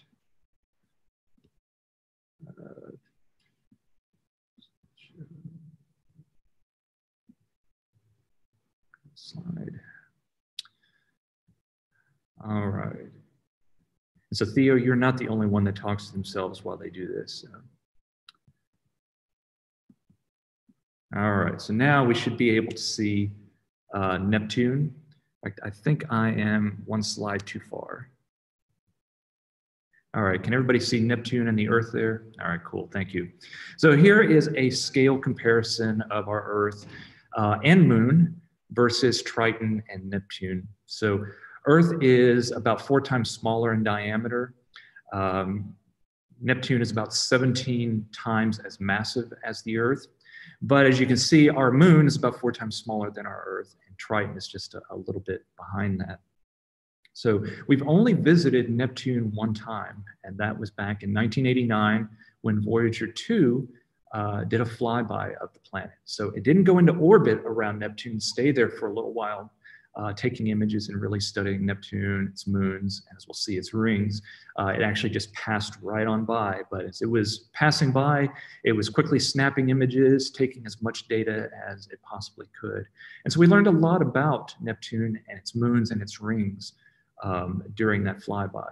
So hopefully in the coming years, we will have another mission that will head out to the outer solar system to visit Uranus and Neptune, both for a second time. So as it turns out, the reason that we visited Neptune in the first place was that back in the late 70s, when the Voyager missions were being constructed, it turns out that the planets Jupiter, Saturn, Uranus, and Neptune were coming into a good position within our solar system, so that if we were to send one of the Voyager probes to Jupiter, we could do a flyby of Jupiter and use Jupiter's gravity to help send us onto Saturn. And then once we got to Saturn, we could use Saturn to then help send us on to Neptune, or excuse me, to Uranus. And then we do the same thing. Once we get to Uranus, we head on to Neptune. So Pluto wasn't in that line as well. Otherwise, we would hopefully would have visited Pluto back then. So that alignment doesn't occur very often. It's only once about every 175 years, if I remember correctly. But anyway, we did get to visit Neptune, and we got some really great views of it. So Neptune has some interesting features on it, or had some interesting features anyway. So these are individual images taken by Voyager 2 mission as it was going by Neptune. And so those were combined into a movie. And so you see that there's one very prominent feature that went right through here. And unfortunately, my movie is having a little bit of an issue. But that dark region that you're seeing right there, that is known as Neptune's great dark spot. So if you think back to Jupiter, Jupiter had that massive storm that we call the Great Red Spot, which has been observed for at least a few hundred years. The Great Dark Spot on Neptune looks like that was a much more short-lived storm. First time we saw it was when Voyager 2 passed by. And then when the Hubble Space Telescope was launched back in 1990 and the first observations of Neptune were made, it was found that that great dark spot had disappeared. But then in subsequent years, other versions of the great dark spot had emerged. So Neptune has a number of moons. Has 14 of them as far as we know, or at least 14, I should say. As you can see in our view here, there was one discovered back in 2004. This wasn't from a flyby of the planet, but actually from a long exposure image from a telescope here at the Earth.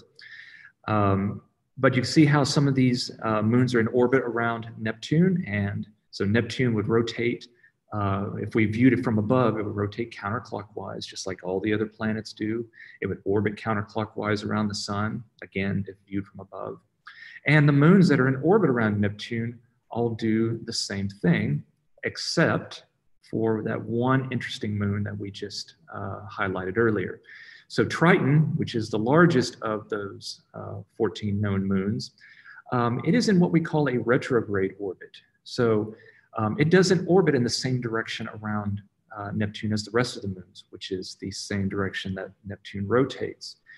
What we call the regular moons of Neptune, they orbit in the same direction. They have pretty circular orbits around Neptune, and they orbit basically around the equator, which suggests that they likely formed around Neptune. But Triton, it goes in the opposite direction. It's in what we call a retrograde orbit. Its orbit is also inclined as well. So it likely did not form around Neptune. In fact, it resembles what is known as a Kuiper Belt object. Pluto is the most famous of the Kuiper Belt objects.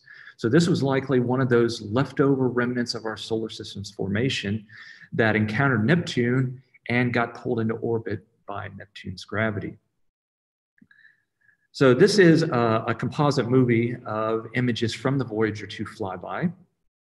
So there's a nice starry background, just kind of giving what a view might be if you were out in that part of the solar system watching all of this go by. So these are actual views of Triton as it was being imaged by Voyager 2. Again, unfortunately, my movie's having a little bit of an issue here, so I'm going to pause it. But what you're going to notice is that there's a lot of interesting terrain features. In fact, this region right up here is very, very smooth, which indicates it's very young because if it's a very old surface, then it's going to, over time, have been battered by craters. This part of the surface is often likened to having the texture of a cantaloupe. But this very smooth surface suggests that Triton was actually geologically active. It's not just this frozen ball of rock and ice, but it may have had some internal heat source that has helped keep activity going on within it that has shaped the outer surface features. Right, I'm going to go ahead and skip over to my next slide since this is apparently having some issues. Give me 1 second here. As Voyager 2 flew by, it also noticed some of the geologic activity that was going on. Now, this is a very small crop of a low resolution picture of the surface of Triton, just a very small area. But Triton was found to have about at least 4 active geysers on its surface. As that material was spewed up into the sky of Neptune and then fell back, it was actually casting a shadow that we can see here. Let's see. And then finally, Neptune, like all of the gas giant planets, and which Uranus and Neptune are known as the ice giants because they are much farther out than Uranus and Neptune, and they do have lots more ices in their atmospheres. But all of these planets do have ring systems. They're just not as magnificent as Saturn's rings we saw earlier tonight. The rings were actually are known before Voyager 2 got there. And Neptune was kind of interesting because its rings apparently had these ring arcs. And you can see in the right side view here that this ring has this high concentration of material in here.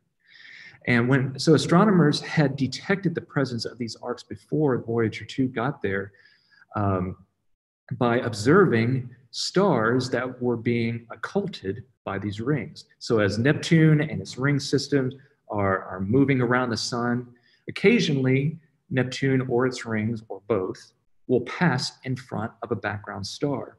And so if astronomers watch that star very, very carefully, and they monitor the brightness very, very precisely, they can measure little dips in the brightness of a star that, as a result of, say, a ring passing over, that star momentarily dimming in a little bit, or it'll wink out completely when a planet passes in front of it. So what was found was that as these rings passed over one of these background stars, we saw a certain amount of dip in the brightness. But then when the other side of the rings passed over, we didn't see that same dip. It was a little bit different, which suggested that the rings weren't uniform. And it really wasn't well understood how that could be, because the rings should really even themselves out. But it looks now like it may actually be due to resonances with some of the moons that orbit very close to these rings. In fact, some of the recent observations from the Hubble Space Telescope have shown that some of these ring arcs look like they're actually dissipating and may be gone within a few decades. So again, we haven't visited Neptune in a while, but still, you can see it in a telescope. You can see Uranus even better. You're not going to be able to see the rings, though. They are just way too thin, way too dark. In fact, they're much darker. And the material that they're made of is much darker than the icy material that we see in Saturn's rings, because there's a lot more organic compounds in those rings. And that organic compounds, they tend to darken over time because of ultraviolet radiation from the sun. So they're very, very dark. These are very overexposed images, as you can see, of the left and right side of the ring system there. But that was required in order to see these very, very dark rings. So if you get a chance, please do try to check out Neptune. You know, if you don't find it at first, just keep trying, but look for that blue color. It should be pretty prominent. And you'll notice that it is definitely a tiny little ball as compared to those background stars. So let's see here. Let's see if we've got any questions before we move on here. So why do the moons tend towards rotation in a similar plane? So this actually goes the reason that we have these motions is a result of how we think this whole solar system formed out of originally a very large cloud of gas and dust. And so we see examples of solar systems in the process of forming elsewhere in our galaxy. But basically, as gravity tries to collapse down a rotating cloud of gas and dust, centrifugal force actually prevents the collapse from the side. So if the cloud is rotating, say, this way, the centripetal force actually halts eventually the collapse this way, but it can't halt the collapse from gravity this way. And so that material in our cloud then collapses to form a disk. And in that disk, you get material starting to stick together and run into other pieces of material. And eventually you get these blobs of material that start growing larger and larger. And eventually, once they get to, say, kilometer size, they have enough gravity that they can start very gradually pulling other material in. And it's basically a snowball effect. As more material is added onto an object, its gravity increases, which allows it to pull even more material in. And so these objects then start growing through gravity. But because we essentially had the same mechanism around a forming planet, where we have a material in orbit around the forming planet that starts sticking together to form the moons, all of these objects basically form within that disk. And that's why we see all the planets basically orbiting in roughly the same plane around in our solar system. And so these regular moons, or what we think are, when we say regular, we mean moons that actually formed around these planets. We think that they're regular because we see them in basically the equatorial plane of that planet, which is right smack dab in the center of that disk out of which the planets and those moons formed. And so like Triton, we think that it's one of these objects that got too close to Neptune and got into orbit around it because it's got such a drastically different orbit from all of those other moons that it really couldn't have formed around Neptune and had that type of orbit. Because remember, it's going backwards of what the other planets are, or what the other moons are moving, and it's not orbiting in that same plane. It's actually inclined quite a bit. So, but yeah, the whole reason they're orbiting in that same plane is because of the formation mechanism. So when we look at other stars that are forming in these large clouds, we can see disks of material around these stars. And in fact, in some of these disks, we've even detected gaps, which might be due to the presence of planets forming and basically clearing out areas within that disk. So there was another question, why is a storm centralized in such an intense focused area? So this is basically, so the great dark spot or the great red spot, these are due to convection within the atmosphere, just like hurricanes on the Earth are formed as a result of convection in the atmosphere and also the rotation of our planet. And so as warmer material from below rises up because it's less dense, we get this nice column of air forming. And then as this air is coming up, we've got different zones within the atmosphere at different latitudes that are moving in different directions. And they're moving in different directions as a result of the rotation of the planet itself. So you basically get this column of air rising up in between, let's say, a band of air that's moving this way and a band of air that's moving this way. And so it's kind of like it's spiraling in between there. We see that with the Great Red Spot on Jupiter. And so those bands tend to help keep these storms somewhat kind of condensed down, if you will. Let's see. So do we know what Neptune's rings are composed of? Is it ice like Saturn? So they do have ices, but they've also got a lot of other compounds in them, like I mentioned before, organic compounds, which are compounds that contain carbon. So as these organic compounds are exposed to ultraviolet radiation, they tend to want to break apart, which tends to free the carbon within those compounds. And if you've ever looked at a lump of carbon, it's like coal.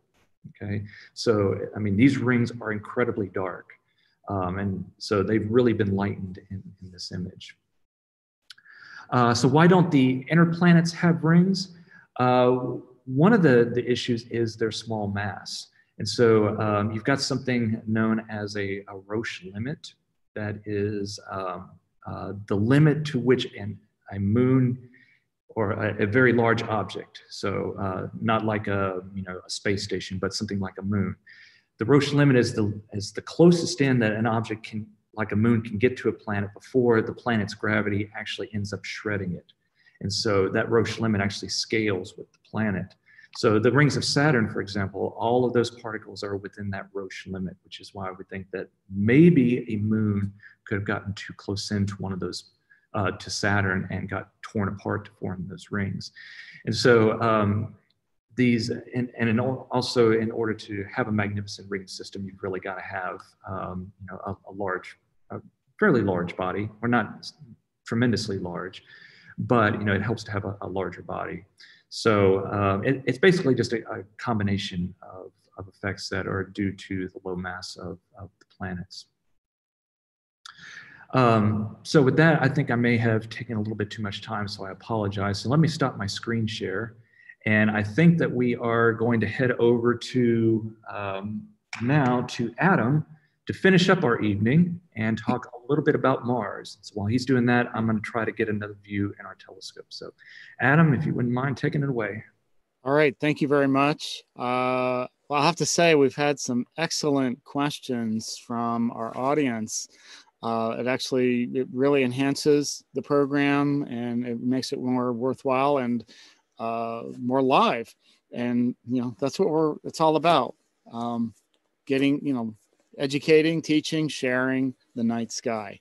So I was going to be talking about Mars.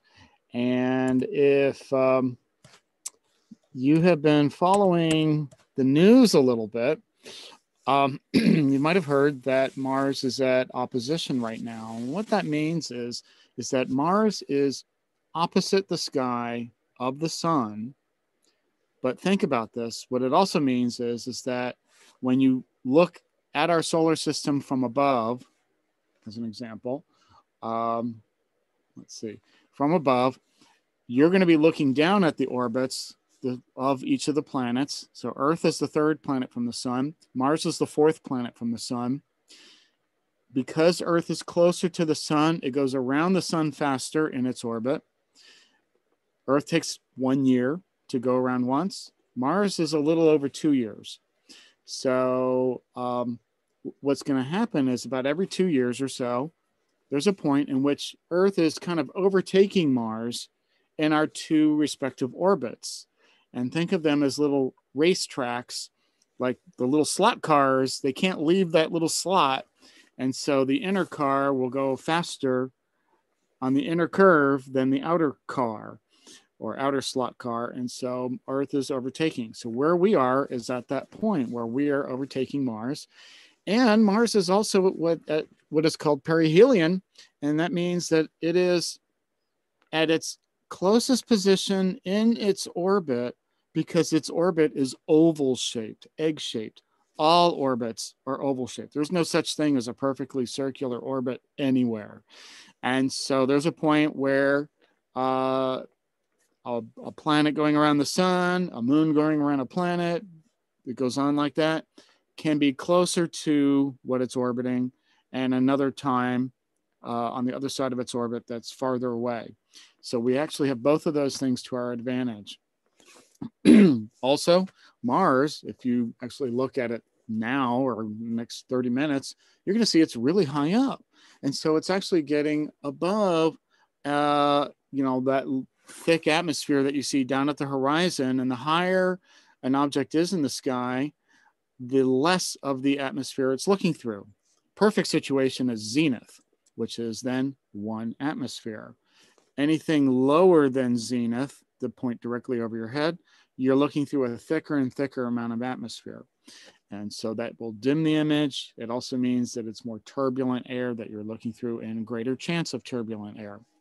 So that said, right now, we're actually just about a number of days past opposition, and we have another month or so for excellent viewing where we're going to see Mars look larger than normal. Now, I want to show you some quick images. I took this particular image about a week or two ago, about 2 weeks ago. You're going to see it small. You're going to see some dark areas on there. Anybody who's familiar with Mars will notice that little kind of triangular little pointy bit that is Syrtis Major. And very teeny tiny on the very tippy top, tiny little white circle, that is the southern polar cap of Mars. This is how Mars is tonight. You're not going to, no, this is not a photograph that I took, but it's at this time. I'm only 4 minutes off. You're going to see kind of a dark area kind of crossing the middle of the planet. If we were able to, we would see a little polar cap and also Olympus Mons and Tharsis Bulge, which are huge volcanoes on Mars. No, we're not going to see that. I just wanted to show you that. Then also what Billy's going to try to show you are the moons, the 2 moons of Mars, Phobos and Deimos. Phobos is very close to Mars right now.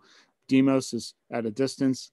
He did show us a photo that he took the other day, so he should be able to show that. I also want to show you, very quickly, this image. This kind of tells the story. And then I'm going to show you what I am seeing of Mars. But I wanted to kind of give you a basis of understanding. Notice this image.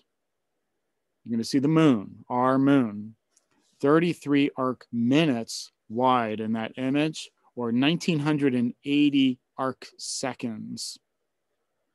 Remember the double cluster I showed you earlier? That was about 30 arc minutes together for both clusters as far as their size, 30 arc minutes. The moon is about that same size. Notice the two images of Mars above the moon in this picture. It is just an illustration. It is not a photograph, but the bigger image is how we see it now. As you can see, it was a week ago. And you see how tiny Mars is. And then below it, farthest from the Earth, 3.5 arc seconds, it's this micro little dot. That's why astronomers, both professional and amateur, get all excited about opposition, because it's so much larger looking than it normally is, even though it is smaller looking than many of the craters on the moon as far as how we see it. So it's still pretty tiny, but it's better. Okay, here's the live image of Mars. I apologize. The atmosphere is not being kind to me. You're going to notice the disk of Mars. You're going to see kind of that dark area going across Mars near the middle there, slightly above middle. I hope you do see that. That dark area is basalt. It is a rock that is formed from lava flows. It is the same basaltic type rock we see on Earth, especially in the ocean floors, when our tectonic plates spread apart and magma from below upwells and cools off and hardens. That is basalt rock. Also on the moon, basalt, that's the dark maria, the seas, put quotes around that, those dark, large areas. That's lava flows, that's basalt. Same on Mars. So a similar type of geology in the sense of the same rock is seen in many places. The red color, of course, it's not red, it's kind of orangish. Well, the surface of Mars is kind of a desert with exposed basaltic rock or sand-covered areas, but that color is from iron oxide, rust. Mars is a rusty world. The reason the name for Mars, it was named for the god of war, because it looked in the sky like a drop of blood hanging there in the sky. Of course, that's not what it really is. It's rust. And because of the iron, bits of iron in the sand, or we'll call it soil, but it's not living soil, has oxidized. That means it was exposed to oxygen. Where do we find that? Water. Water once covered a lot of Mars. It has evaporated away over time. Its atmosphere is so thin that it can't hold an atmosphere, nor even an ocean. And so all the water and everything is just evaporated into space. There's a little bit of water in the atmosphere. You'll see some occasional white clouds. You will also see in the polar caps frozen water. And down below the surface in the permafrost of Mars is frozen water. And so if we're able to extract that water with remote drilling type devices, you can get drinking water. You can split the water into hydrogen and oxygen, then compress it. You've got fuel. That's what the space shuttle ran on, was liquid oxygen and liquid hydrogen. And so a lot of great things from that. And that means we don't have to carry a whole bunch of water if we want to go to Mars and send people. Notice the dark areas. You can, every once in a while, you're going to see some features there. On the very top, I'm seeing the polar cap, just a little flash of white on the very tippy top. I know Billy will have a better view of Mars than I do here, but I wanted to show you what I'm seeing. But you can see how it's just dancing around. The seeing is not good. Hey, Adam, sorry to interrupt, but if you want me to switch over to my view, our seeing is a little bit better here. I bet it is. How will we do this? I see a question. Are you going to manually just take the image and do yours? I mean, if you just want to continue talking, I'll show my view, and then when you're ready to try to pull up one of the moons, just let me know. Okay, so bring up your image.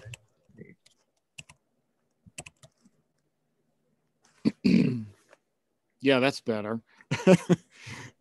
Yeah, you can see that elongated dark area, which you kind of see on mine, but what Billy is showing is more features, especially below that dark area. So you're going to get these slight variations. Excuse me. So they have a much larger telescope and better seeing where they are. Mine is just taunting me. It's dancing around.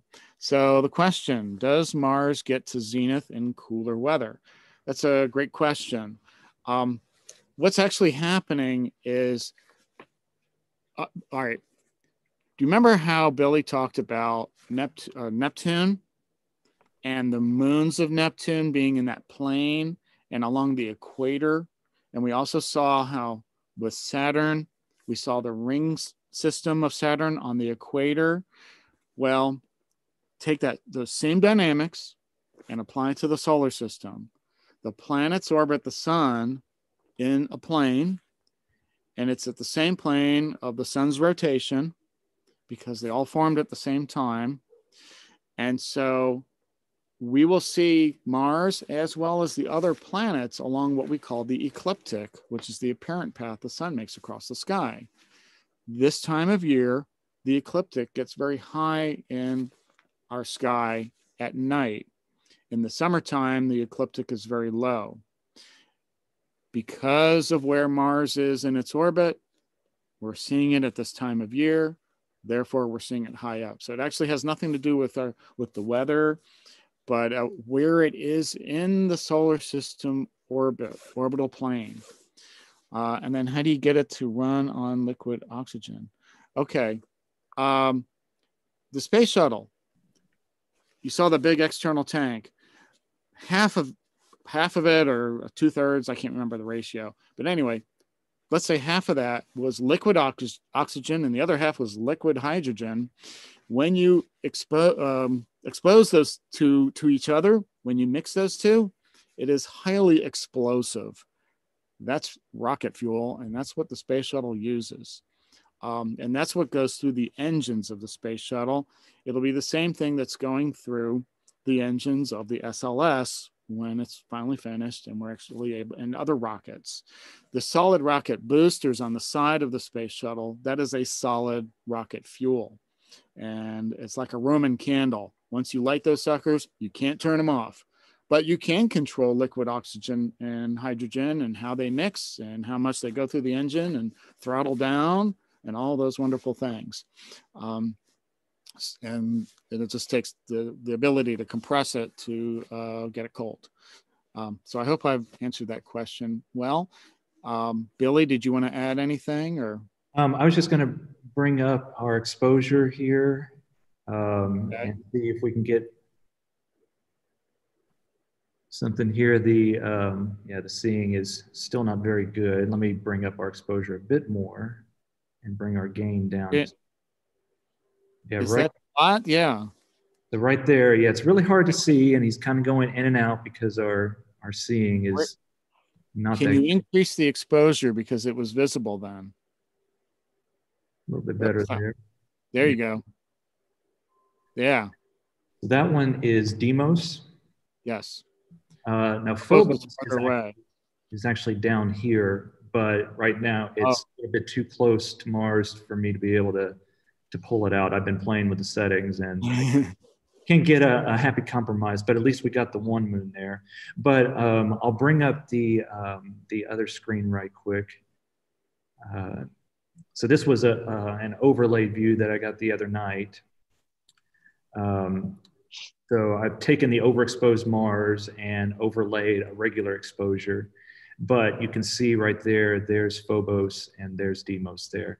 Now my view is a little bit rotated from what it was the other night, and that's why the moon, this moon down here is not way up here now. But, and I guess just one other thing is, here's what they actually look like. So these guys are likely asteroids. They have a lot of characteristics of asteroids, but they do orbit around the equator of Mars. They are in pretty circular orbits, but they are very likely captured asteroids. But the jury is still kind of out on that.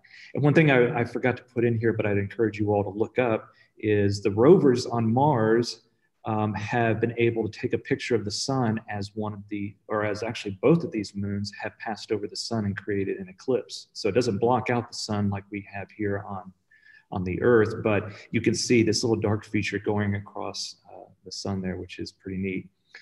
And one final thing, Phobos, which is the closest in of those two, it actually orbits the planet faster than what the planet rotates. And so if you were standing on Mars watching, you would actually see Phobos rise up over in the west and then gradually move across the sky and set over in the east, which is kind of weird how, especially comparing it to what we see here on the Earth.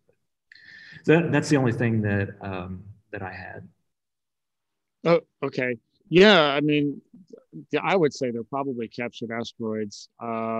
And they're really tiny. I can't remember the exact size, something like 50 miles or something. Actually, I got it right here. Phobos, our largest one, at maximum is 26 kilometers. So it's about 15 miles wide at its maximum. Yeah, pretty dinky. Yeah, they're very tiny. Yeah, they're just little itty bitty guys right there.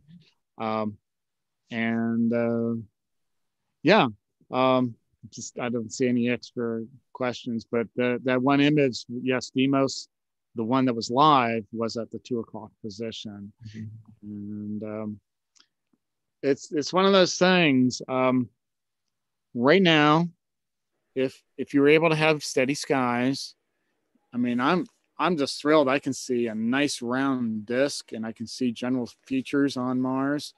I just wish it was steadier. But another bane of the astronomer is global dust storms. And Billy, did you show a picture like that the other time? I think you're muted. Yeah, but one, if you give me 1 second, I will. Okay, I'll just talk briefly and you can bring it up.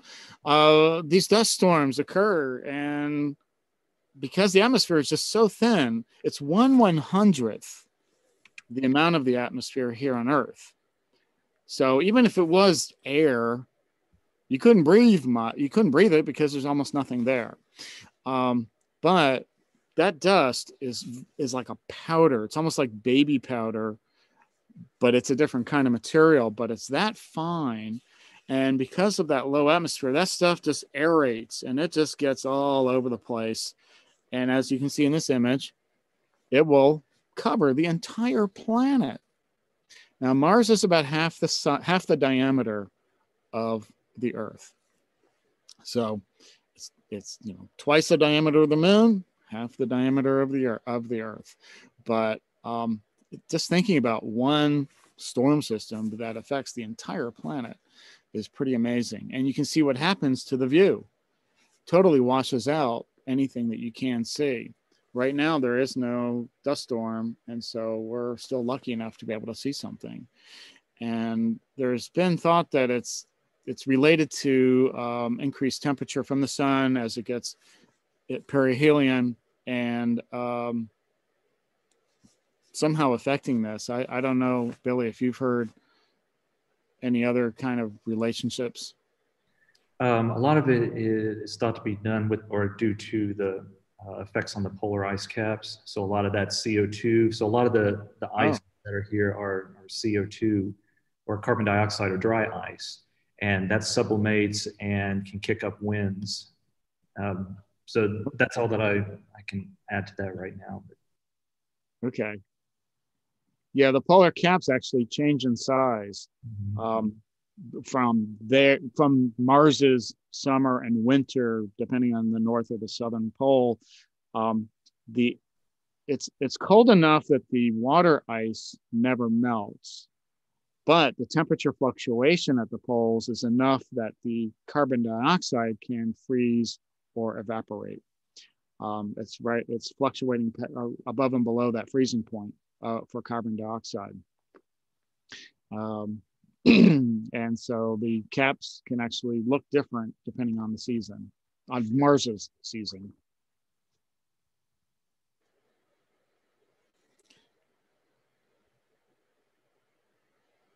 And okay, do I have better seeing purely due to elevation being in East Tennessee?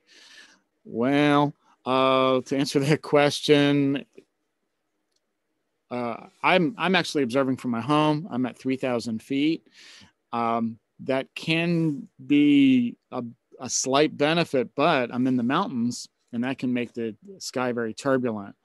Where Billy is at Vanderbilt near Nashville, it's flat out there with some rolling hills.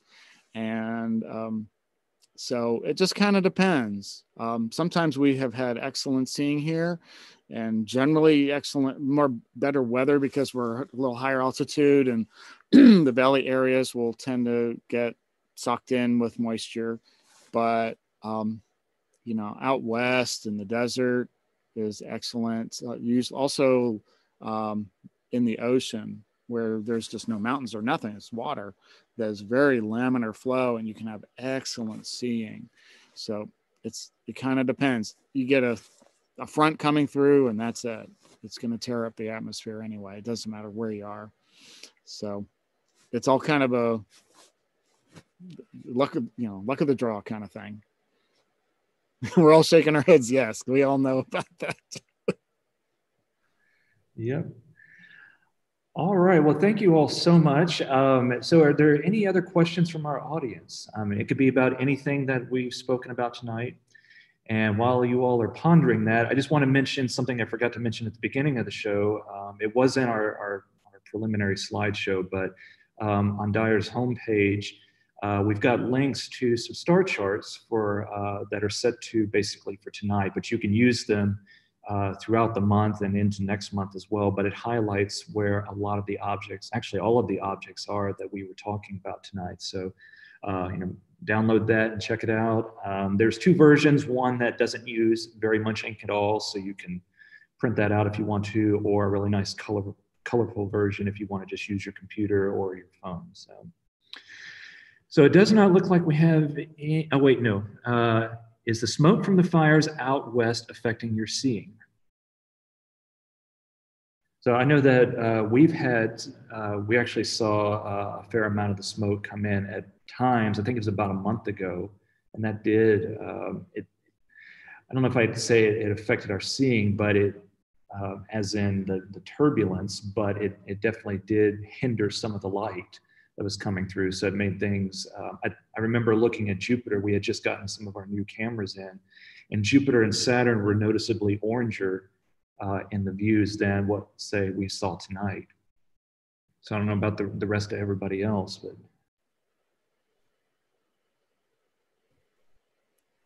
We didn't actually see the smoke here where we live, but because I think it went north of us. We had heard from friends from, the Midwest and like Chicago, and they were seeing tons of smoke. There's a lot of different factors that go into how well you can see something in the sky. The term seeing relates to turbulence. How steady is the sky? Then there's transparency, which is how clear is the sky? So out west, it's really clean air. There's nothing in there. There's no pollen like we have out here. So, their night skies are pitch black. It's like a planetarium theater. It's just, amazing. We're being out in the middle of the ocean. And then it's just what's in the atmosphere. Do you have a bunch of junk in it? We have pollen and stuff. And so that's going to attenuate the view, where it may darken it just because of scattering, but also it's scattering the light. So it's gonna, like Billy said, it would make the image redder. And I had noticed some brownish haze off to the east at sunset. So I'm wondering if we are seeing a little bit of the current fires. And then altitude, if you go to like 10,000, 15,000 feet, way high altitude, you're getting above the Earth's atmosphere. Remember, here, wherever you live, zenith is 1 atmosphere. That's at ground level. 3,000 feet here, like 95%, 98% atmosphere above us. You get to 10,000 feet, 20,000, you're looking through a much smaller fraction of the amount of the atmosphere, and it's almost like being in space, though obviously not. And that's why observatories, big ones, are way up top, giant high mountains. So they're looking through a much smaller amount of the actual Earth's atmosphere. I'll stop talking there. All right. Anything else from any of our other presenters? No, it's been a good night. I can smell, I think, smoke from a couple of, we got a campground about a mile away, and it's Saturday night, and I think we've had a few campfires going down there. I was trying to decide if I could smell a skunk or not. I'm just going to pretend I don't know. Well, hopefully the smell doesn't get stronger and stronger. There was a question, can I ask for links to everyone's astrophotography stuff if it's published somewhere? I would love to see it. Yeah.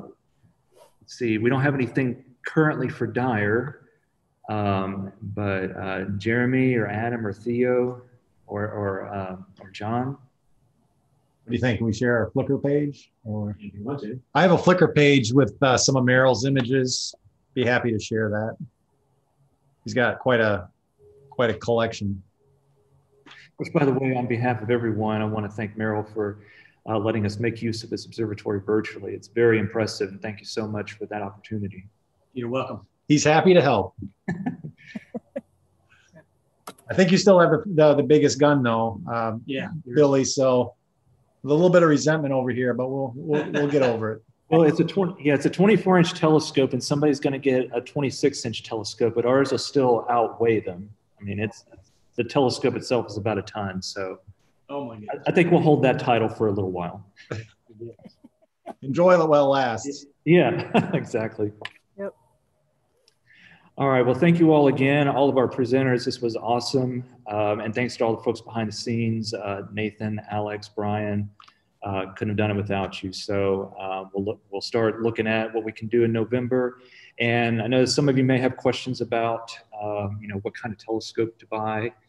So we may be doing some segments on that.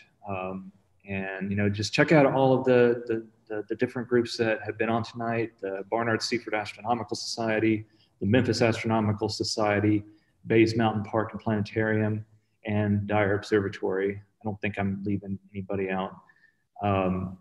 But we're going to have stuff posted on there, different resources. So if you have questions about telescopes or anything, you feel free to contact any of us, and we'll be happy to try to answer to the best of our ability. So, all right. Well, thank you all for joining us tonight. We look forward to seeing you all in November. So just check out the Dyer homepage for updates on when our next star party will be. Hope everyone has a great rest of the weekend. All right, everybody. I like